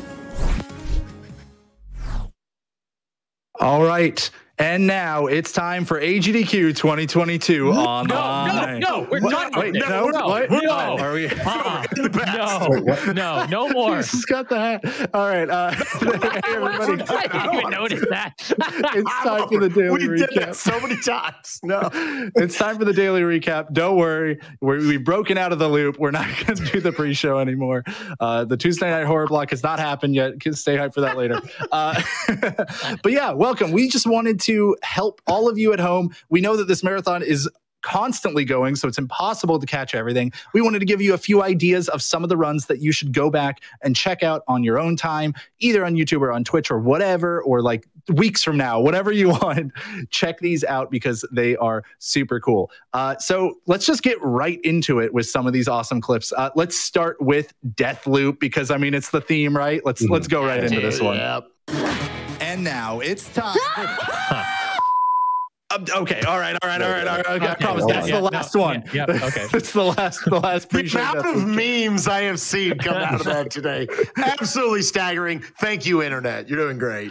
Yeah, beautiful. Anyways, let's actually take a look at a clip from Deathloop because they had this really cool clip at the end of the run. So this saves about 20 minutes or something like that we heard when they clip through this door, which is absurd, and then slap the button with the machete, which is just so beautiful. I absolutely love it. That's the best part. And on top of all that, while trying to get that clip that saves so much time as they get into the vehicle here at the end, they're also simultaneously taking out one of the visionaries just off screen somewhere because they sabotaged some fireworks. Super cool. By the way, I'm going to do this out of order. I forgot to introduce all of us. My name's Jay Hobbs. We got Spike Vegito. We got Keysron. We got Feasel. Fine. Yeah, you know at this point. Hey, everybody. But I apologize. To get us back on track here, I want to talk about Metroid Prime here. Shasta was so good that Shasta impressed himself. So we have to go out of bounds here to grab some items, and we'll have to eventually get back in bounds. Now, to figure out how to do that, Shasta's going to be shooting the floor to see where he can stand, and then he'll end up getting into a very specific position to get back in bounds. And folks, this is such a hard trick that Shasta blew himself away that he actually nailed it. Like, Yeah, he's this just is continuing to right shoot the at the floor here just to find it. Yeah, right at the beginning of the run, he was super worried about just getting stuck here for forever in the marathon run. Now you can see a lot of having to look around out of bounds to find himself. Very cool. I love when runners find creative ways to like navigate through these just complete void areas and stuff. Absolutely lovely. But Spike, you and I both got to do some commentary today, and I mean, come on, we can't get away without talking about DKC 2. Hit us up with it. Yeah, Donkey Kong Country 2 was one of my favorite marathon races that I have ever seen. 4 of the absolute best runners in the world, and SPD Wolf, Ezen, Void, and Tonkatsu throwing down in the race. And what's great about it is, look at the screen right now. It's like it's a Where's Waldo book. You look at anywhere, there's big crazy stuff going on. There's Easter eggs everywhere. But I'm going to direct you to the top right corner where there is a juggling act going on from SPD Wolf, one of only 2 runners in the world to finish a run with this wrong warp. It saves like 3 seconds if you nail it. Bunch of unironically pixel perfect jumps that you have to do to carry this beetle all the way across the level, juggle it, throw it back up in the air. Look at this one right here. Right on the edge. Oh, he should be dead. Bounces off of its corpse as he bounces back up, switches Kongs, breaks it on the end there on like the scenery right there, and then wrong warps down a little. You can see it popping off right there. Very exciting stuff for SPD Wolf, and basically tied him with ease and eventually moving into finishing in 3rd place right there. And we got another clip we can talk about right here where this is at the end of the run. Void in bottom right, you can see, is getting into the Squawks barrel about a full second before Tonkatsu on the bottom left, but takes damage right there trying to get the race skip. Both of them able to get the race skip. And right now, Void has a very small lead, but he needs to go get a backup Kong. So you're going to see them. There's going to be a ring of red bees. When they hit that point, that is basically the sync backup point for this run. Void came in with about a 1-second lead, and now they're both working their way, zipping through the bramble. And then, as you can see right there, Tonkatsu, by about a half-second lead, now is able to take the lead into the final boss fight with Captain K. Rool and take the W here at AGDQ 2022. This was a bonkers race from start to finish. Very, very fun to commentate. Yeah, that one was incredible. I only get to catch bits and pieces of runs sometimes when we're kind of putting out fires and stuff throughout the day, and that one was incredible to see. I absolutely loved that one. But speaking of seeing, we had a runner who didn't do any of that. Keys, Metal Gear Solid 2. That is absolutely correct. So we have Apache Smash here, and you know, when you can't see, the only thing you can really go off of is audio cue. So by punching 15 times, Apache knows where they are. And yeah, you know, these are, as the commentator said, these are professional military employees. And they are completely unaware that Snake is there until they get, you know, a gentle tap on their rear end there. Every single one of them just, hey, yeah, hey, you know, oh my God, is that Snake? And he just proceeds as if nothing happens. That's incredible. Oh my God.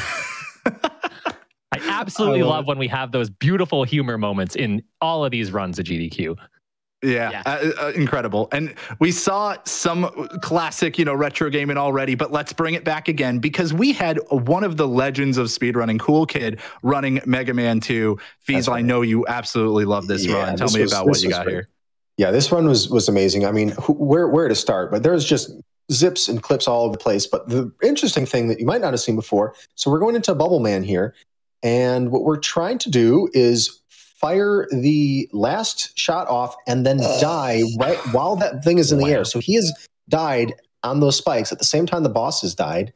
And this gets him closer to the top of the screen, so at the end when he transitions out, it'll just be a little bit quicker. It is barely a time saver, and if he had done it too early, he would have been game over. Like, that was his last life. He risked the entire run just to save like that couple of frames to get off the top of the screen faster. It's like barely a time saver. That's such a cool kid thing. Yeah. Yeah, wow.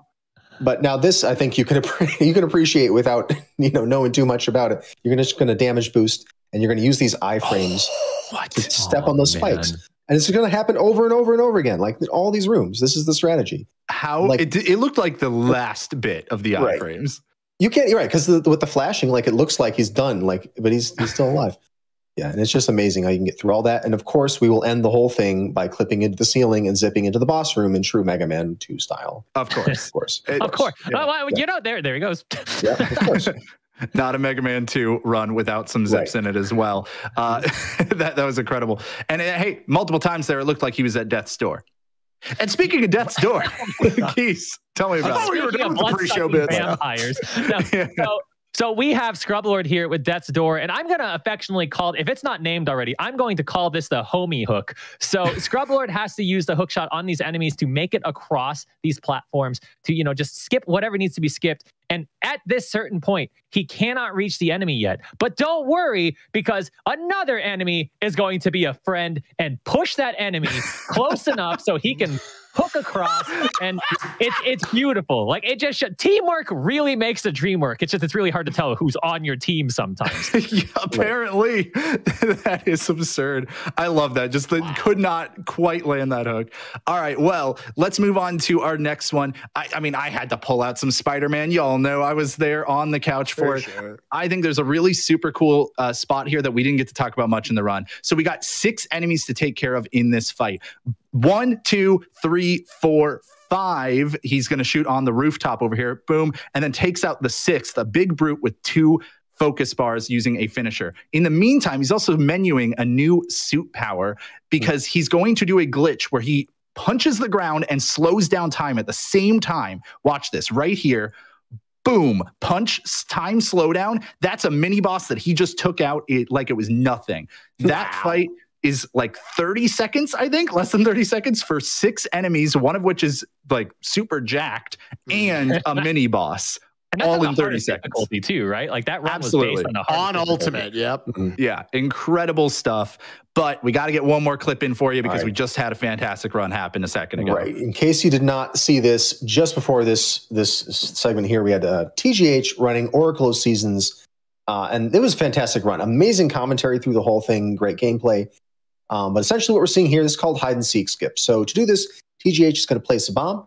Then he's going to jump in the air, and he's going to, if he times it right, get boosted across this pit and clip just enough into that rock. There we go, to pull it out of the ground and then fall into the hole and then respawn.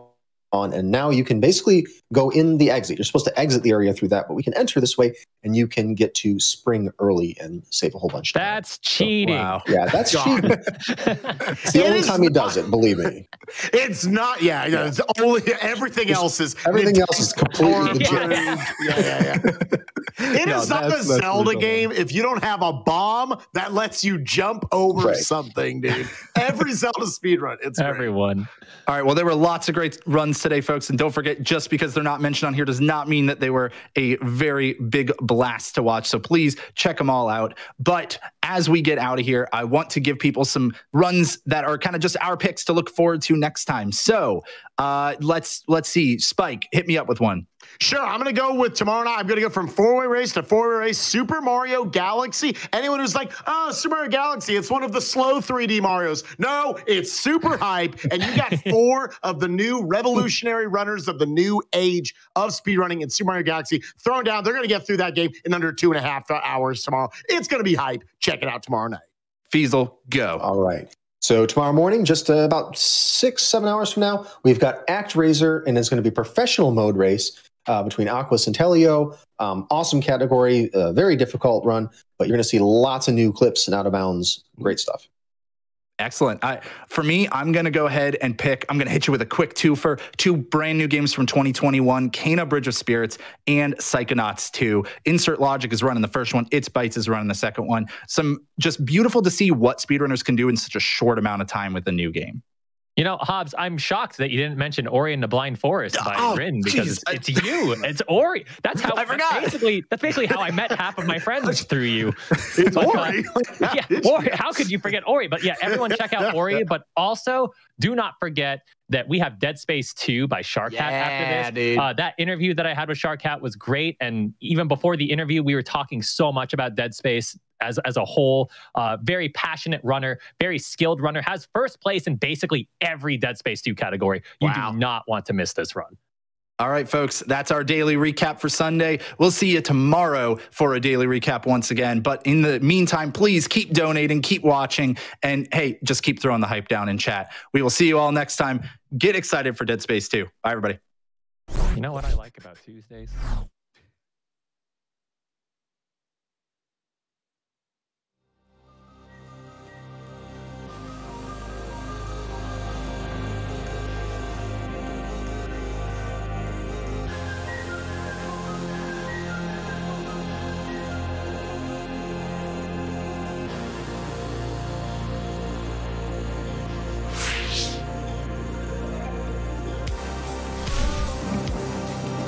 Wow, so much has happened today already, but we're not done yet. As everyone mentioned, Dead Space 2 is up next. But before we get to that run, I want to let you know that TGH made good on his promise. We have a $50 donation from TGH saying, as promised, here's $50 for the rather unexpected first try hyper slingshot skip.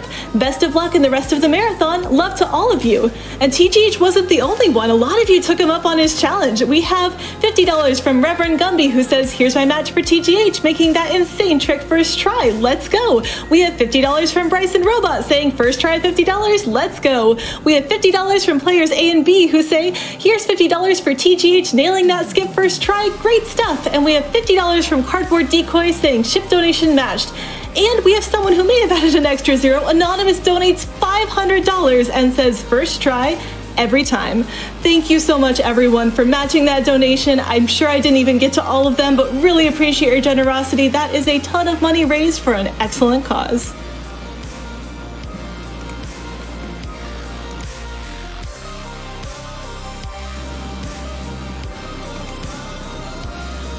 We have plenty more donations coming in as well. We have $500 from Like a Funner name, who says, thank you all for all of the time and energy that you put into this event. I lost my grandfather to cancer while I was in high school, and this donation is made in his memory and for the hope that we can make a world without cancer. Best of luck to everyone in their runs. Thank you so much. And that is our goal here, is to make a better world, one without cancer, one where we can catch everything before it becomes a problem. And it's your donations that are making that happen, chat. It's all of your donations. We have already raised over $141,000 for charity on the very first day of this marathon. We have a long way to go before we hit some of our previous event totals, but we're making progress and you're making it happen. So thank you so much to everyone who is donating. And you know what? Hey, it's been a while since we mentioned the charity. We are raising money for the Prevent Cancer Foundation. The Prevent Cancer Foundation, founded in 1985, is a US-based nonprofit organization. Their mission is to save lives across all populations through cancer prevention and early detection by focusing their work through research, education, outreach, and advocacy. Their vision is to stop cancer before it starts. You can find out more information about PCF at preventcancer.org.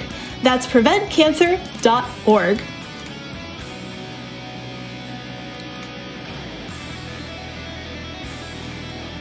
It's hard to keep up with all the donations coming in, chat. Please keep it going. By the way, I mentioned the Super Monkey Ball Banana Mania incentive at the start of my shift. And in that time, we have raised, I think, over $10,000 toward just that incentive.